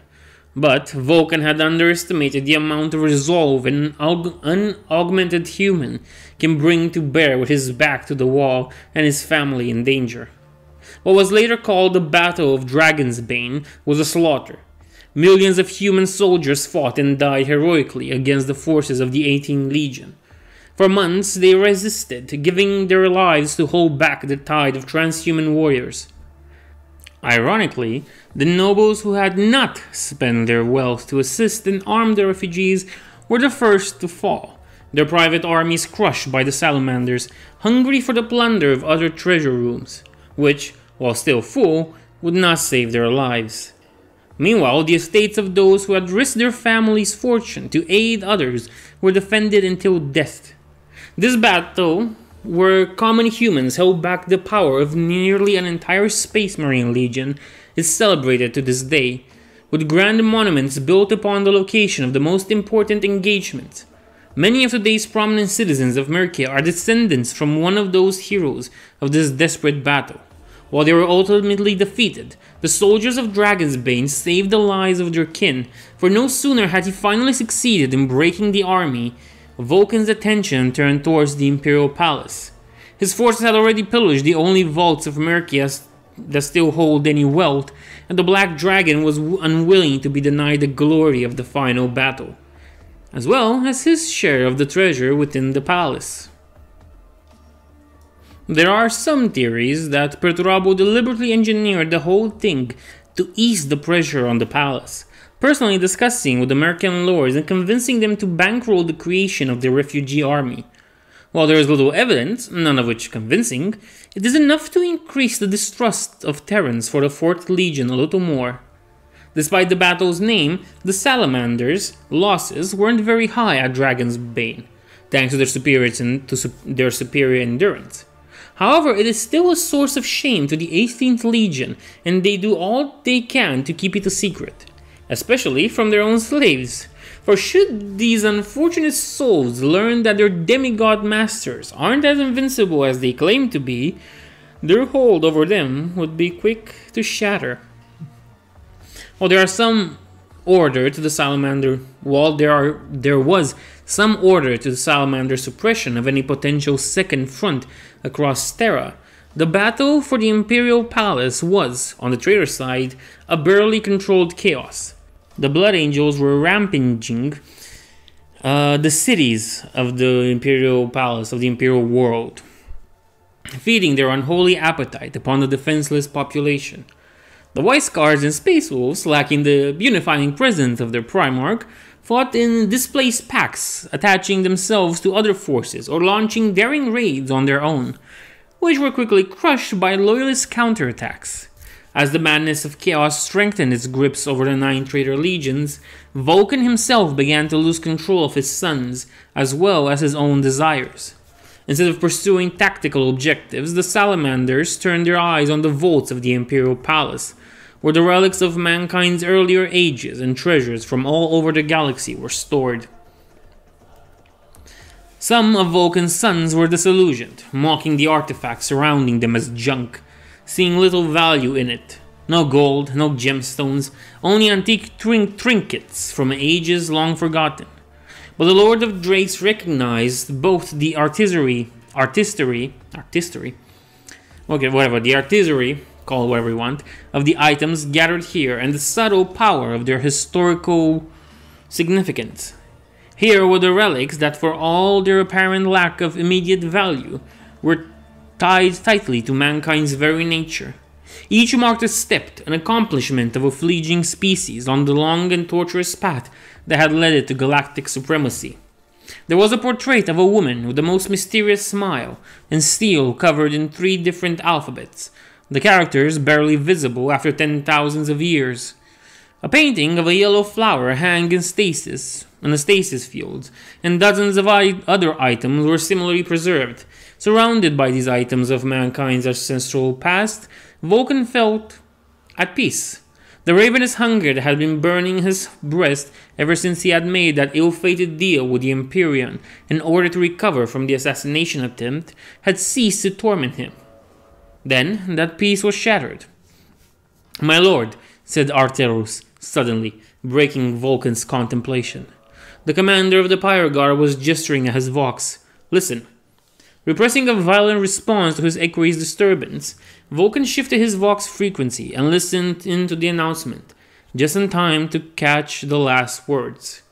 "We have come for you." A cold feeling that was very much like doubt spread through his guts. He knew those words, and he knew the voice speaking them, distorted and uglier though it may be. But it was impossible that he be here. Guilliman had told him of his schemes, of the schemes their war-born allies had engineered to ensure that he was unable to interfere. Yet, it was confirmed, my lord, shouted Arterus. The third and eighth have arrived. Lord Guilliman demands that we hold them back while Lord Corax fights them in orbit. He and the other push in for the final assault. Vulcan cursed silently and looked around one last time.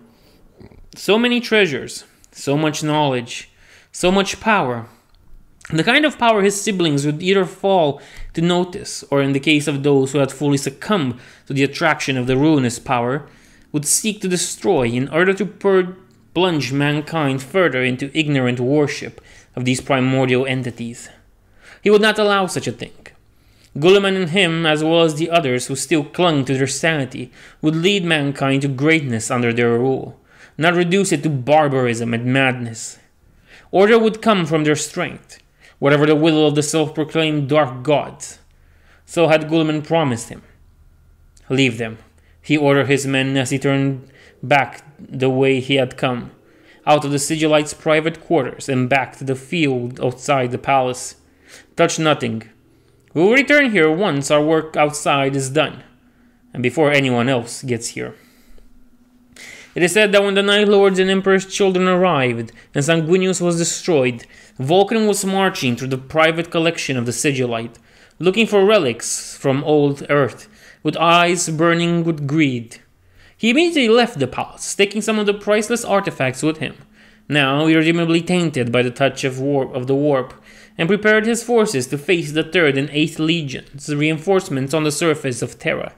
He believed that the Night Lords would stop at nothing to get a chance at him, and look forward to sending them to meet their Primarch in the afterlife. He was wrong. Sevatar's hold on his brothers was strong, forged during the heresy by regular strikes of genius and inspiration that had saved the Legion several times and brought them to the siege in time to play a part in the last stage of the war. The Night Lords remained focused on their task, saving countless civilians from the Blood Angels, while Vulcan uselessly awaited their charge. Eventually, the Salamanders abandoned their defensive position and attacked the Night Lords themselves. But the Sons of Nostramo had the edge in urban warfare, and the ruins of Terra's cities proved a suitable killing ground for them. While not too many Salamanders were slain before the siege came to an end, virtually no Night Lords were lost, save for those unfortunate enough to face the Black Dragon himself. Because of this, Guilliman was forced to launch his assault on the Cavea Ferrum without the support of the Black Dragon, whose presence would certainly have made things turn out much differently. When the arch-traitor fell at the Emperor's hand, Vulcan was among the first traitor Primarchs to order his legion to run. In the eyes of the Black Dragon, he had fulfilled his part in the siege the moment Dragonsbane had ended. Guilliman had proved unworthy when he had failed in his. Whatever the future would bring, Vulcan refused to face it as an animal caged by his brothers once they realized they could not execute him. His fleet left Terra united under his leadership, and it would prove to be one of the most dangerous threats to the Imperium yet. Post-heresy, the dragon ascended. In the fires of war, greater than any before he rises, reborn. A creature not of emotion but of dark desire, fell ambition, waiting for the day he claims to the first and last blade, and becomes the one even the gods shall fear, attributed to broken devotee. The demise of Guilliman did not signal the end of the war for Vulcan. It only changed how he chose to prosecute it. The drive for conquest that had inhabited the Salamanders during the heresy vanished, replaced by a level of greed no one would have thought a Primarch and his legion could be capable of. The 18th Legion come together again under Vulcan's command for the siege of Terra, rampaged across the galaxy, plundering hundreds of worlds in fact, like an unstoppable force of nature. Yet even as his fleet's hold were filled with treasure, Vulcan's greed was not satisfied. A deep hunger had formed at the core of his being, born of the emptiness that had come in the wake of Guliman's death and the loss of Vulcan's purpose. Destiny is the justification of tyrants and the excuse of fools. Ancient Terran proverb. As the Black Dragon committed atrocity after atrocity, the void began to fill with the energies of the warp. No single dark god bestowed his twisted blessings upon Vulcan. The hollowness of his spirit simply called to the flows of the Sea of Souls. Vulcan's powers grew, and at long last he found a new purpose. To become something more than even his father had planned. To shed the last part of himself that remained human, and become a true immortal, freed from the limitation his current body imposed upon him. At this point, Lionel Johnson and Sanguinius had both already become demon primarchs, and Vulcan intended to follow their example, except that he did not intend to bend the knee to any of the four. So began the War of the Dragon, fueled by Vulcan's renewed ambition. The Salamanders slowed their wild course across the galaxy, letting the Imperial pursuit catch up to them. As could have been expected, the Night Lords were leading the charge, burning with a desire to avenge the murder of Conrad Kurz. But though the Night Lords and their allies outnumbered the Salamanders, who had lost almost all of their human supporters during the Siege of Terra, and the desperate flight from it, it was part of the Black Dragon's plan. Vulcan had learned from the Siege of Terra that his mere presence would not be enough to goad the Night Lords into reckless action, and so he had designed another way. At his command, thousands of astropaths were tortured, while made to watch the relics Vulcan had stolen from his brother's corpses on Ishvan V. The relic's image was broadcasted into the warp, where it was picked up by the Night Lords, navigators, astropaths, and librarians. Immediately, Civitar, Legion Master of the Night Lords and heir of Conrad Kurz, lost control of his brothers. The Nostraman warriors abandoned the Prince of Crow's carefully designed plan of attack and launched themselves into direct and massed assault. All across the Salamanders' territory, thousands of Night Lords died at the hands of the sons of Vulcan, while the sorcerers of the 18th Legion performed a grand ritual at their Primarch's behest. The exact details of the spell have long since been lost to time, if they were ever recorded in Imperial archives, but the end result was clear. In the fortress of Scythe Cluster, Vulcan shed his body of flesh and became a demon Primarch. He could hear them all, billions of voices, crying out in fear and worship of him. Across the galaxy they knew his name. He was terror, and power incarnate to those weaklings. Far more than the shadows of his dead brother, he was the one they feared now that their false god had descended to his golden throne. He drank deep of their fear, feeling its strength. He reached out across the stars and sensed the carnage his sons were wreaking in his name. The fury and helplessness of Kurz's sons as they rushed into his trap, spurred on by the thirst for revenge. He laughed, and the sound of his laughter would echo across the Sea of Souls and drive Psychers mad for 10,000 years. The souls of the fallen Night Lords cried out as he captured them and burned them out, reducing these noble warriors to nothing more than fuel for his own ambition. His body twisted and cracked, his immortality struggling against the transformation taking hold. He focused all of his will to mastering the power that had returned him to life so many times, bending it into unnatural patterns, forcing it to work alongside the empiric energies rather than against them, in an unholy union that perverted everything his father had ever intended. His body grew and grew, swollen with the fear and death and plunder. His armor burst to pieces as his skin was covered in scales, and two immense wings erupted from his back. His sword shattered in 100 fragments that flew across the air, each embedding itself into the flesh of a different sacrifice. Whatever little remained of Vulcan's humanity was lost, and the Black Dragon opened his eyes and looked down at the dead world with burning red eyes, seeing the tiny green armored beings before him as sparks of light in the infinite black. He opened his mouth, which was now a jaw that could swallow tanks, and roared his might at the face of the universe. The rise of Vulcan sent ripples across the Sea of Souls, causing cults to appear on dozens of worlds and demonic incursions to tear through reality's veil on several. The Imperium was forced to send more forces to deal with the situation, while the Night Lords themselves were reinforced by allies of the highest caliber, the Sons of Horus, led by the now legendary Mournival. At the time, the Salamanders, instead of being bolstered by their Primarch's new terrible power, were instead shaken as the command chain was suddenly thrown into chaos. Vulcan's mind had undergone a transformation as drastic as his body, though philosophers would argue that in both cases his true nature had simply been revealed. He was still struggling with his new existence, and was unable to properly lead his legion, even as the Imperium struck back at it with all its strength. With the help of the Sons of Horus, Sevatar was able to turn the situation, and finally confronted Vulcan in the ruins of Sartine Prime, once a populous hive world whose people had been sacrificed to fuel the ascension of the Salamander's Primarch. There, amidst the bones of billions of dead, the Prince of Crows and the Mournival faced the Black Dragon. The details of this confrontation are long lost, but it is known that both Sevatar and the 4 members of the Mournival survived, while Vulcan fled through the Sea of Souls, abandoning his sons to the Imperium's retribution. The War of the Dragon was over, and though the Imperium had ultimately been victorious, it had lost much, while a known enemy of mankind became much more powerful. He looked upon them, for the first time since Guilliman had died. He knew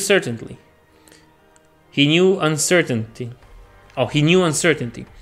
There were thousands of them, charging across the ruins his sons had made of this world. But only 6 deserved his attention. Only 6 truly threatened him. The soul fires burning bright across the battlefield. 4 came together, fighting as one as they crashed through the ranks of his sons like a tidal wave.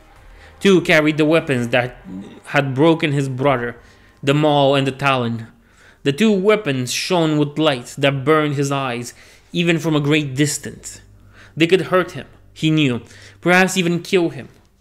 Was he truly immortal now? Had his gift endured the transformation?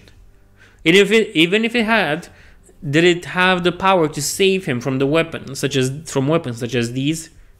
He knew that those like him could be destroyed by weapons imbued with particular power. Several such tools of death had been aboard the Chalice of Fire before it had been stolen from him. Then there were the 2 others, the sons of the King of Night. One was shining with the light of power long denied, now embraced in full, and moved like a meteor striking too quick for his sons to even stand a chance to stop him. And the last one was cloaked in shadows, too deep even for his sight to penetrate, and all that radiated from him was vengeance and the cold promise of death. The 6 came down on him in a circle, and for the first time since his beast mother had killed him hundreds of years ago, Vulcan knew fear. He had gone too far, sacrificed too much to be stopped now. With a roar, he gathered his power and tore through the veil of space before plunging into the rift. His sons closest to him rushed in to follow him, exposing themselves to the raw madness of the warp in order to remain with their Primarch. As he fled from Sartine, Vulcan convinced himself that there had been no reason to remain there. He had achieved his goal and claimed the power that was rightfully his. Now he sensed another opportunity in the distance, something that would allow him to finish the war and claim the throne Guilliman had failed to seize. The Black Dragon did not see the Shadow Knight who entered the rift behind him just before it closed. He did not see the lone warrior who stalked him across the Sea of Souls. Shades and echoes gathered around him, driven forward by the promise of vengeance. The hunt would last many hundreds of years, but eventually, the Soul Hunter and the Black Dragon would meet again, and judgment would come at last. Soon after the War of the Dragon, the Night Lords destroyed Nocturne, using cyclonic torpedoes to literally tear the entire planet to shreds. Prometheus, the planet's moon, crashed into the surface of Nocturne during the upheaval, and fragments of both celestial bodies still form an asteroid belt in the system this day. It was hoped that this act would draw Vulcan out of hiding and make him confront the Night Lords to avenge his destroyed homeworld. But the Black Dragon had long since left Nocturne behind him, and just as the volcanic planet burst into fragments, he instead emerged from the warp in the Pandorax system, on the thrice-cursed world of Pythos.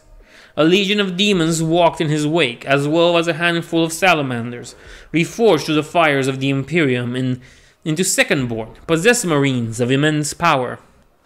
Before him stood the Death Guards and the Thousand Sons, each led by their Primarch, as well as many Imperial regiments.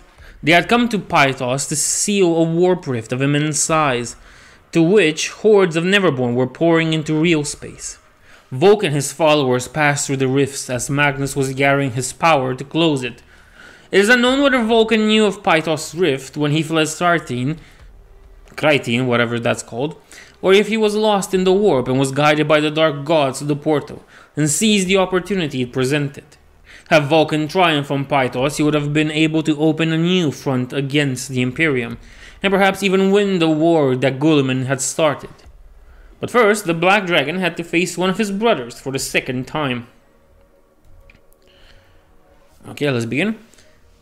The fight between Mortarion and Vulcan is the stuff of legends, and recorded into the archives of the Inquisition and the 14th and 15th legions alike. It is written that though Vulcan towered above the Death Lord in his new infernal form, Mortarion was undaunted and faced his fallen brother head-on, wielding the scythe with which he had cleansed his world of the Witch Lords. This weapon was the bane of all those corrupted by the warp, and Vulcan was no exception. But Mortarion was weary and wounded, brought near the end of his nearly infinite endurance by the days of fighting through the jungles of Pythos. While Vulcan had been reinvigorated by his journey through the warp, in the end Mortarion fell before the Black Dragon's claw, but not before inflicting a terrible wound upon Vulcan's flank. The injury was grave enough that when Magnus unleashed the spell he had been preparing during the fight between the two Primarchs, the Black Dragon was unable to resist its purifying power. Vulcan lost his hold upon his material form and was banished into the Sea of Souls, able only to scream in denial as Magnus sealed the warp rift and thwarted his dark ambitions. Vulcan's defeat at Magnus's hands was not permanent, however. After the Black Dragon's endless resurrection on Ishvan V, the fact that he had disappeared after the Crimson Kings defeated him had led some to hope that he had been banished forever. But that was not to be. Soon the seers of the Thousand Sons saw visions of the great Drake rising from a sea of flame within the Eye of Terror. Vulcan had returned, though his flanks still bore the mark of Mortarion's sight. The sorcerers of the Salamanders also felt their Primarch's return and guided the entire legion into the Great Eye and towards their master. The legion was united, but Vulcan's new titanic aspect and terrible aura made it impossible for all but the strongest of his sons to even stand in his presence. In shedding the last of his human weaknesses, Vulcan had also lost his connection with his own sons. Now, though they feared him and worshipped him, they could no longer love him, for he was so alien to them as the dark gods themselves. Great was the rage of Vulcan as he realized that he had lost so much more than he had prepared to sacrifice. The ground of the Legion's new demonic homeworld shook with his fury for the great part of a century beyond the Eye, and the Salamanders spent most of the Legion wars fighting for survival. Their master lost the tides of his insane wrath. Many sold their services to one side or the other of the war raging in the Eye of Terror, and when the Cologne Wars erupted, they added their forces those spurring through the shattered iron cage.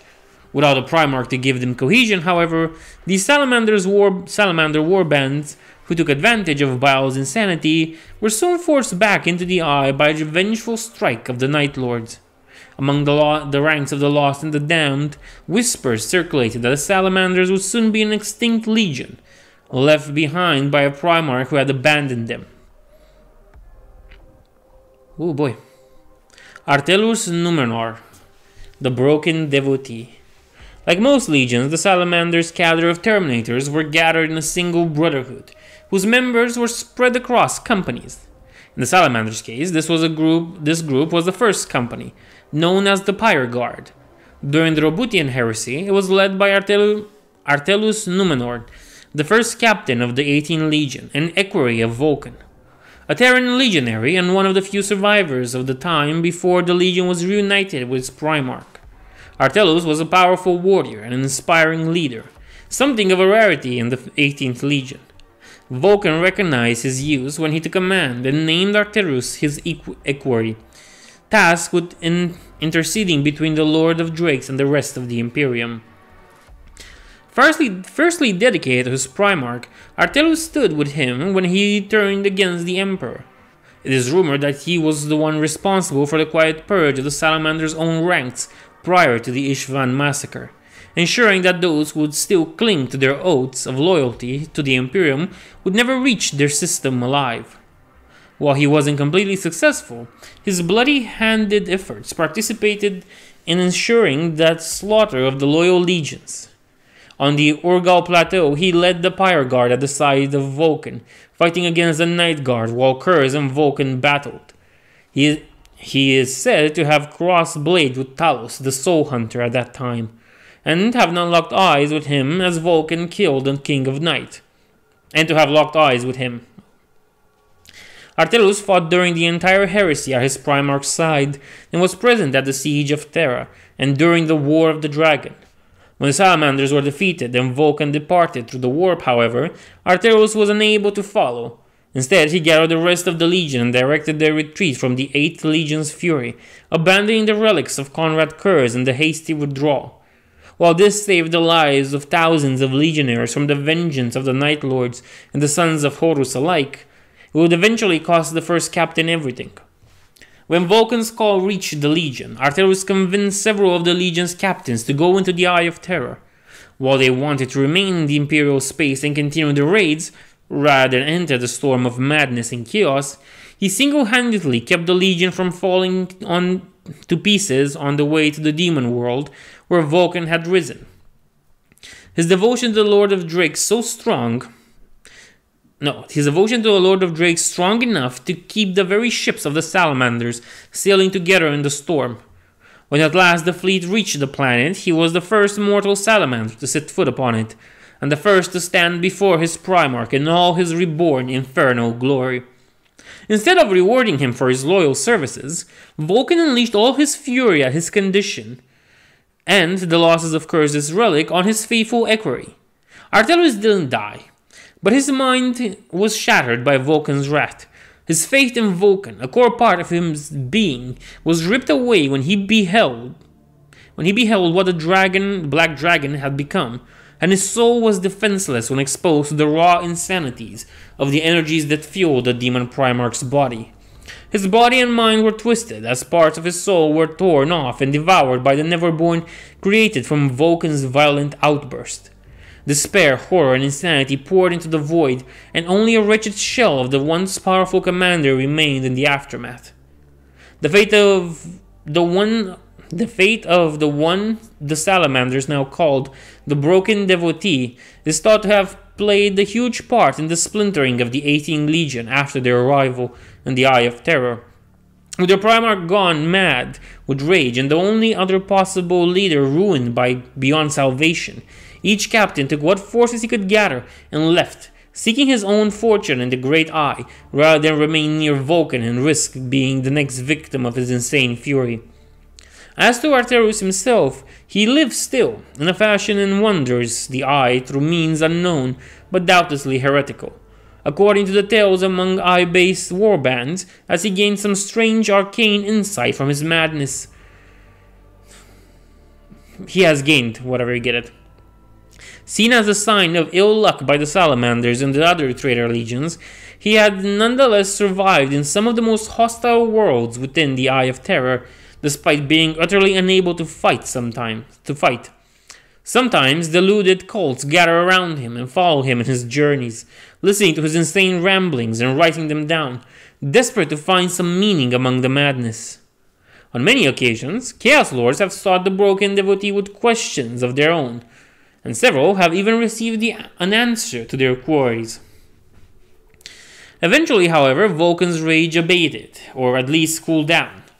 The Salamanders returned to him and he gave them all a single command: that they go out across the galaxy and plunder its worlds, bringing back the results of their plunder to this world, so that he might claim his share as their lord and master. It is said that some Salamander lords tried to refuse this decree, unwilling to part with any of their ill-gotten gains. What became of them is subject of many speculations. But we do know that all current Salamander warbands pay Vulcan's tithes. Vulcan also formed the Promethean Conclave to ensure the continuity of his gene line, even now that he could no longer donate genetic material to create new progenoid glands. His return from the wrathful madness essentially saved the Salamanders region from destroying itself in the insanity of the Eye of Terror. For the second time now, Vulcan had pulled the 18 from the very brink of extinction, and an event that is now called the Reforging. When the Imperium learned of this, the legions began to prepare, convinced that another Black Crusade was on its way.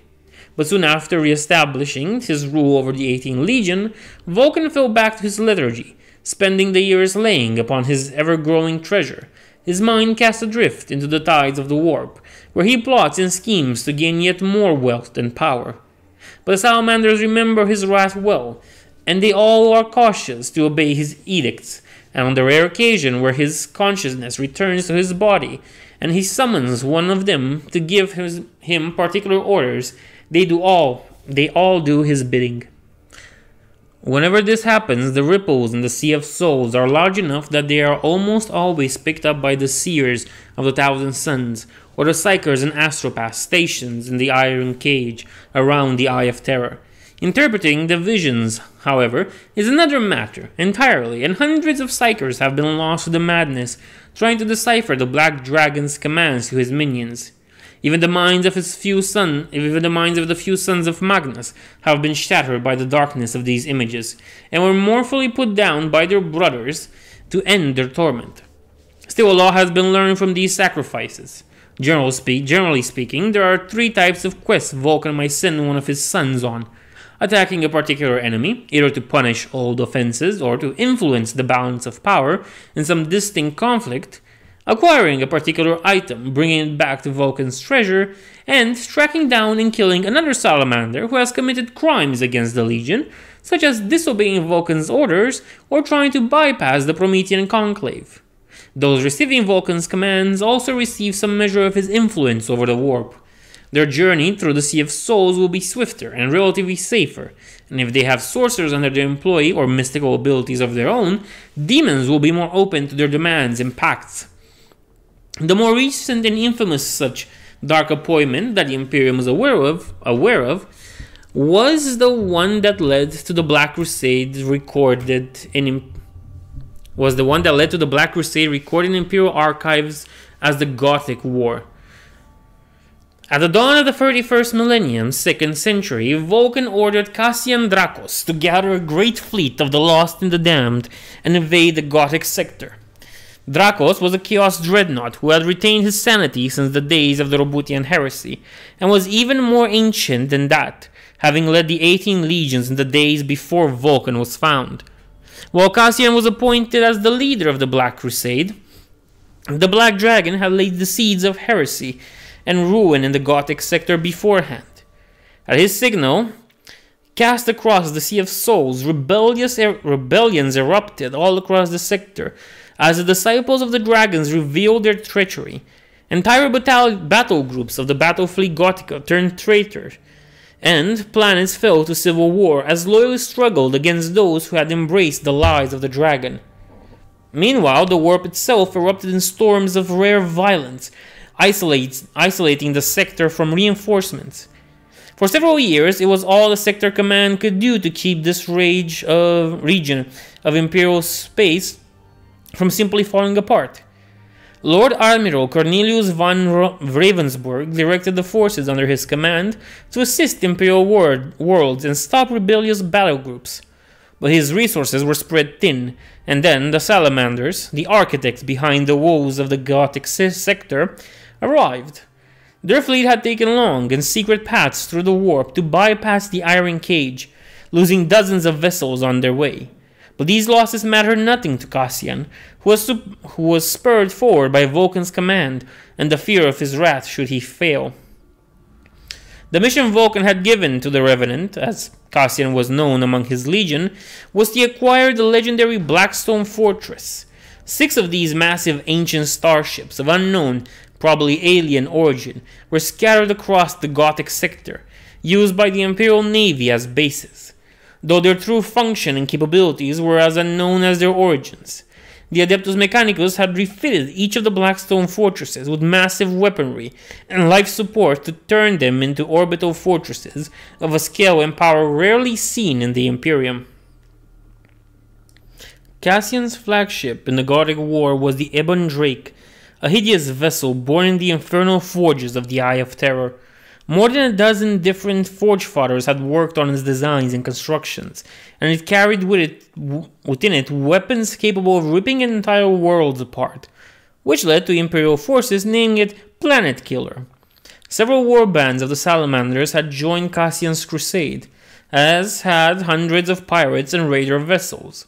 Worse still, Cassian had the personal knowledge of the Gothic sector, having been part of the traitor forces that had conquered Port Maw for Guilliman's side during the Roboutian Heresy, 10 millennia ago. The traitors outnumbered and outgunned Battlefleet Gothic, but the servants of the Imperium had something their enemies did not: courage, discipline, and faith in the God Emperor. Despite these advantages, the Imperium suffered greatly in the first years of the war. Entire systems were lost, their population slaughtered or enslaved. It was later discovered that their first massive invasion was intended as a cover for Cassian's true goal. In order to awaken the full power of the Blackstone Fortress and control them, the Chaos Lord needed 2 relics held on Imperial worlds: the Hand of Darkness and the Eye of Night.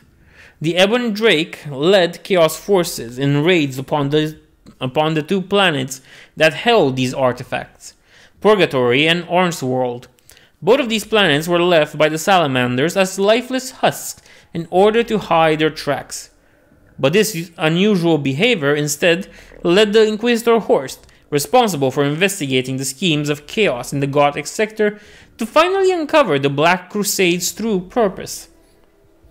Despite several attempts by Horst and his agents at reclaiming the relics from the traitor's hands, Cassian was able to activate and control one of the Blackstone fortresses.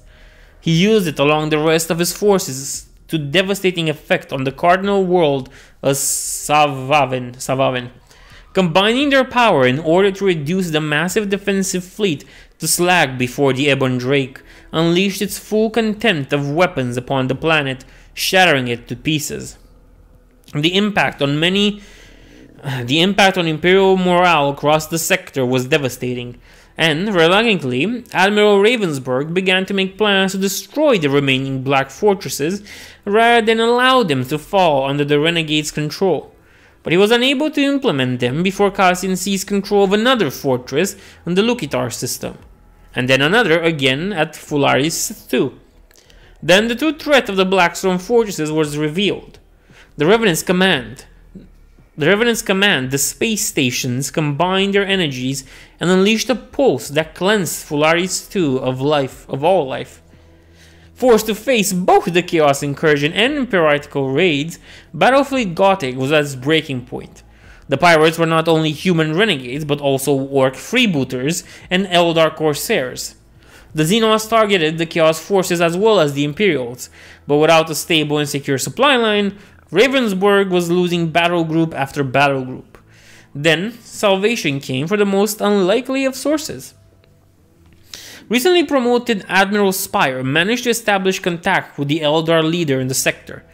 The exact details are lost to time and the inquisitorial secrecy, but Spire managed to convince the Xenos to join forces against the arch-enemy, rather than risk Cassian gaining control of the Blackstone fortresses. a prospect that seemed to unnerve even the arrogant Eldar. With the aid of the Eldar, Spire was able to learn the location of the pirates' haven, where all the human renegades of the sector had made their base. With this information, Fleet Admiral Morndrake gathered his forces and struck, destroying almost the entirety of human piracy in the sector. Meanwhile, Spire led a daring assault upon the Orc freebooters, his flagship matching the Greenskins' massive ugly vessels and pounding them into wreckage. With his supply line finally secure, Admiral Ravensburg focused his full attention upon the Salamanders and their chaotic allies, and went on the offensive. In the Getsame system, his forces encountered a massive splinter of the Chaos Armada and forced it to retreat, only for it to fall in an ambush by the Eldar vessels, who destroyed the fleeing fleet completely. This battle reinforced the uneasy truce between the Eldar and Imperial in the Gothic War, though official documents never actually call it an alliance. This marked the beginning of the Imperium's counterattack.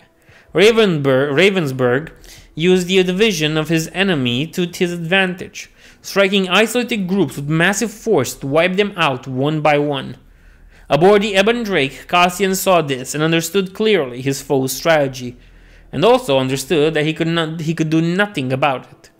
The Chaos Armada was long since beyond his control, with most ships doing as their captains pleased, gathered in loose packs, rampaging and plundering at will. Only a small core of the fleet remained under his direct command, but even that was a considerable force, especially considering the might of the Ebon Drake and the 3 Blackstone fortresses. At the same time, the warp storms roused by Vulcan's plots began to abate, and reinforcements from the rest of the Imperium began to arrive in the Gothic sector. The prospect of defeat and the wrath of his Primarch began to creep on the Revenant, and he reacted with all the callousness and cunning of one of the Black Dragon's sons. Cassian launched an all-out raid on the Tartanis system, ensuring that the cries for aid of his population would reach the Imperium along with news of his presence there. Forces of the battlefield Gothic, Agrippina, and Cadia rushed in, each captain hungry for the glory that would be his if he could claim the head of the arch-heretic.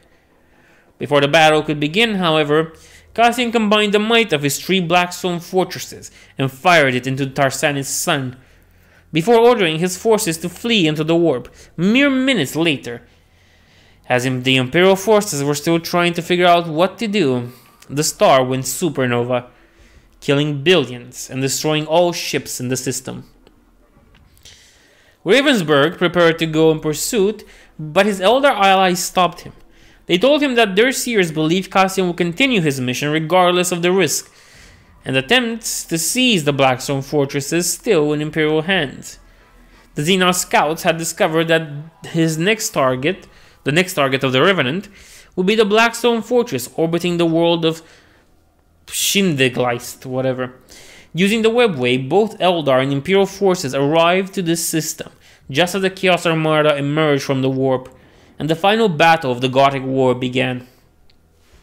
Fighting together, Eldar and Imperial ships managed to break the lines of the Chaos Armada, and the heroic sacrifices of Captain Arbridal and his ship prevented the Blackstone fortresses from doing at Schindlerleist as they had at Tartanis. By sending his ship straight into the energy beam linking the fortresses, the captain disrupted the firing mechanism and gave the rest of the fleet time, though it cost his life, and that of his entire crew as his vessel was utterly disintegrated. In the end, with the aid of a contingency of the World Eaters, Ravensburg was able to reclaim one of the Blackstone fortresses Cassian had taken. Sensing that the tide had turned against him, Cassian decided to cut his losses and withdrew his forces, taking the Ebon Drake along with his 2 remaining Blackstone fortresses back with him into the Eye of Terror, abandoning the rest of his forces to slow down Imperial pursuit. It took several decades to completely cleanse the Gothic sector of the remnants of the Black Crusade. The names of every member of the Imperial Navy who fought during the Gothic Wars are inscribed upon a gigantic slab of adamantium on Terra, a fitting monument to their heroism. Admiral Spire attempted to pursue Cassian, but his forces were defeated, and he was rescued from certain death by ships of the 12th Legion, arriving just in time to force the traitors to flee before delivering the killing blow to his crippled ship. He would later prove his worth once more at the Iron Cage, fighting at the side of the Iron Warriors to keep the traitors' legion contained, and earning the respect of even Perturabu's dour sons. Of the 2 Blackstone fortresses stolen by Cassian, nothing was ever heard of again. The remaining fortresses still in Imperial hands were destroyed, as it was feared that they would be turned against the Imperium in the future. The Ebon Drake has never been seen since the Gothic War, nor has Cassian Dracos.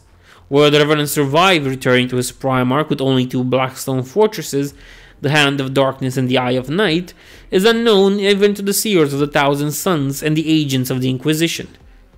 Today, the Salamanders are divided as any traitor legion, their ambitions pitting them against one another while their father slumbers on enough wealth to build several entire sectors. And according to the visions of the sanctioned seers and the captured writings of deluded cultists, the wounds inflicted by Mortarion and Magnus 10,000 years ago have long since healed. For now, Vulcan is content to remain his domain, ruling it with an iron fist while his sons wander the stars in search of wealth and glory. But should the Black Dragon ever rise from his slumber, leaving the higher ebbs of the great game of chaos behind, the entire legion would gather under him once more, drawn by fear of reprisal and the promise of plunder and power. If not by actual loyalty to their gene-sire, should such an event happen, then the only fitting thing that might preserve the Iron Cage from the wrath of Vulcan might be, ironically enough, the other demon Primarchs, rising from their own exiles to prevent their brother from claiming that which they themselves have failed to seize.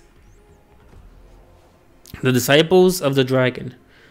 One of the most pernicious and enduring cults to have ever plagued the Imperium, the Disciples of the Dragons are heretics spread amongst the Imperium's own ruling elite. Members of this debased cult worship Vulcan as the true master of mankind, holding that the Emperor was slain at Guliman's hands. They also believe themselves to be Vulcan's chosen, destined to rule over the inferior masses of humanity. In the name of the Black Dragon, of course. The truth is that they are naught but pawns, easily cast away by their master, for those who are generally in contact with the Salamanders Legion.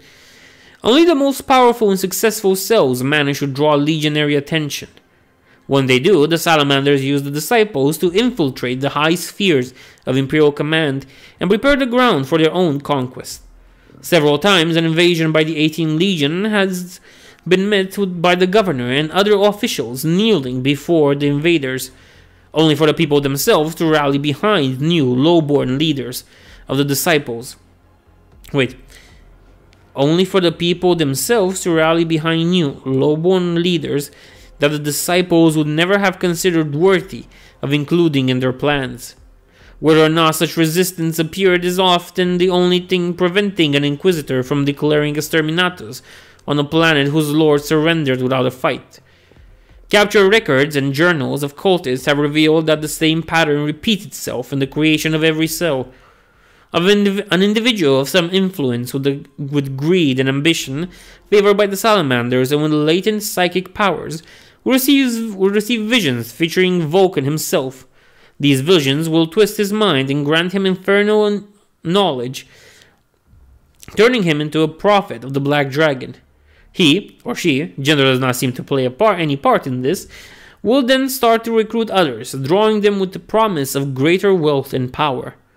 Where the visions are actually sent by the demon Primarch or by a lesser Neverborn posing as him is unknown.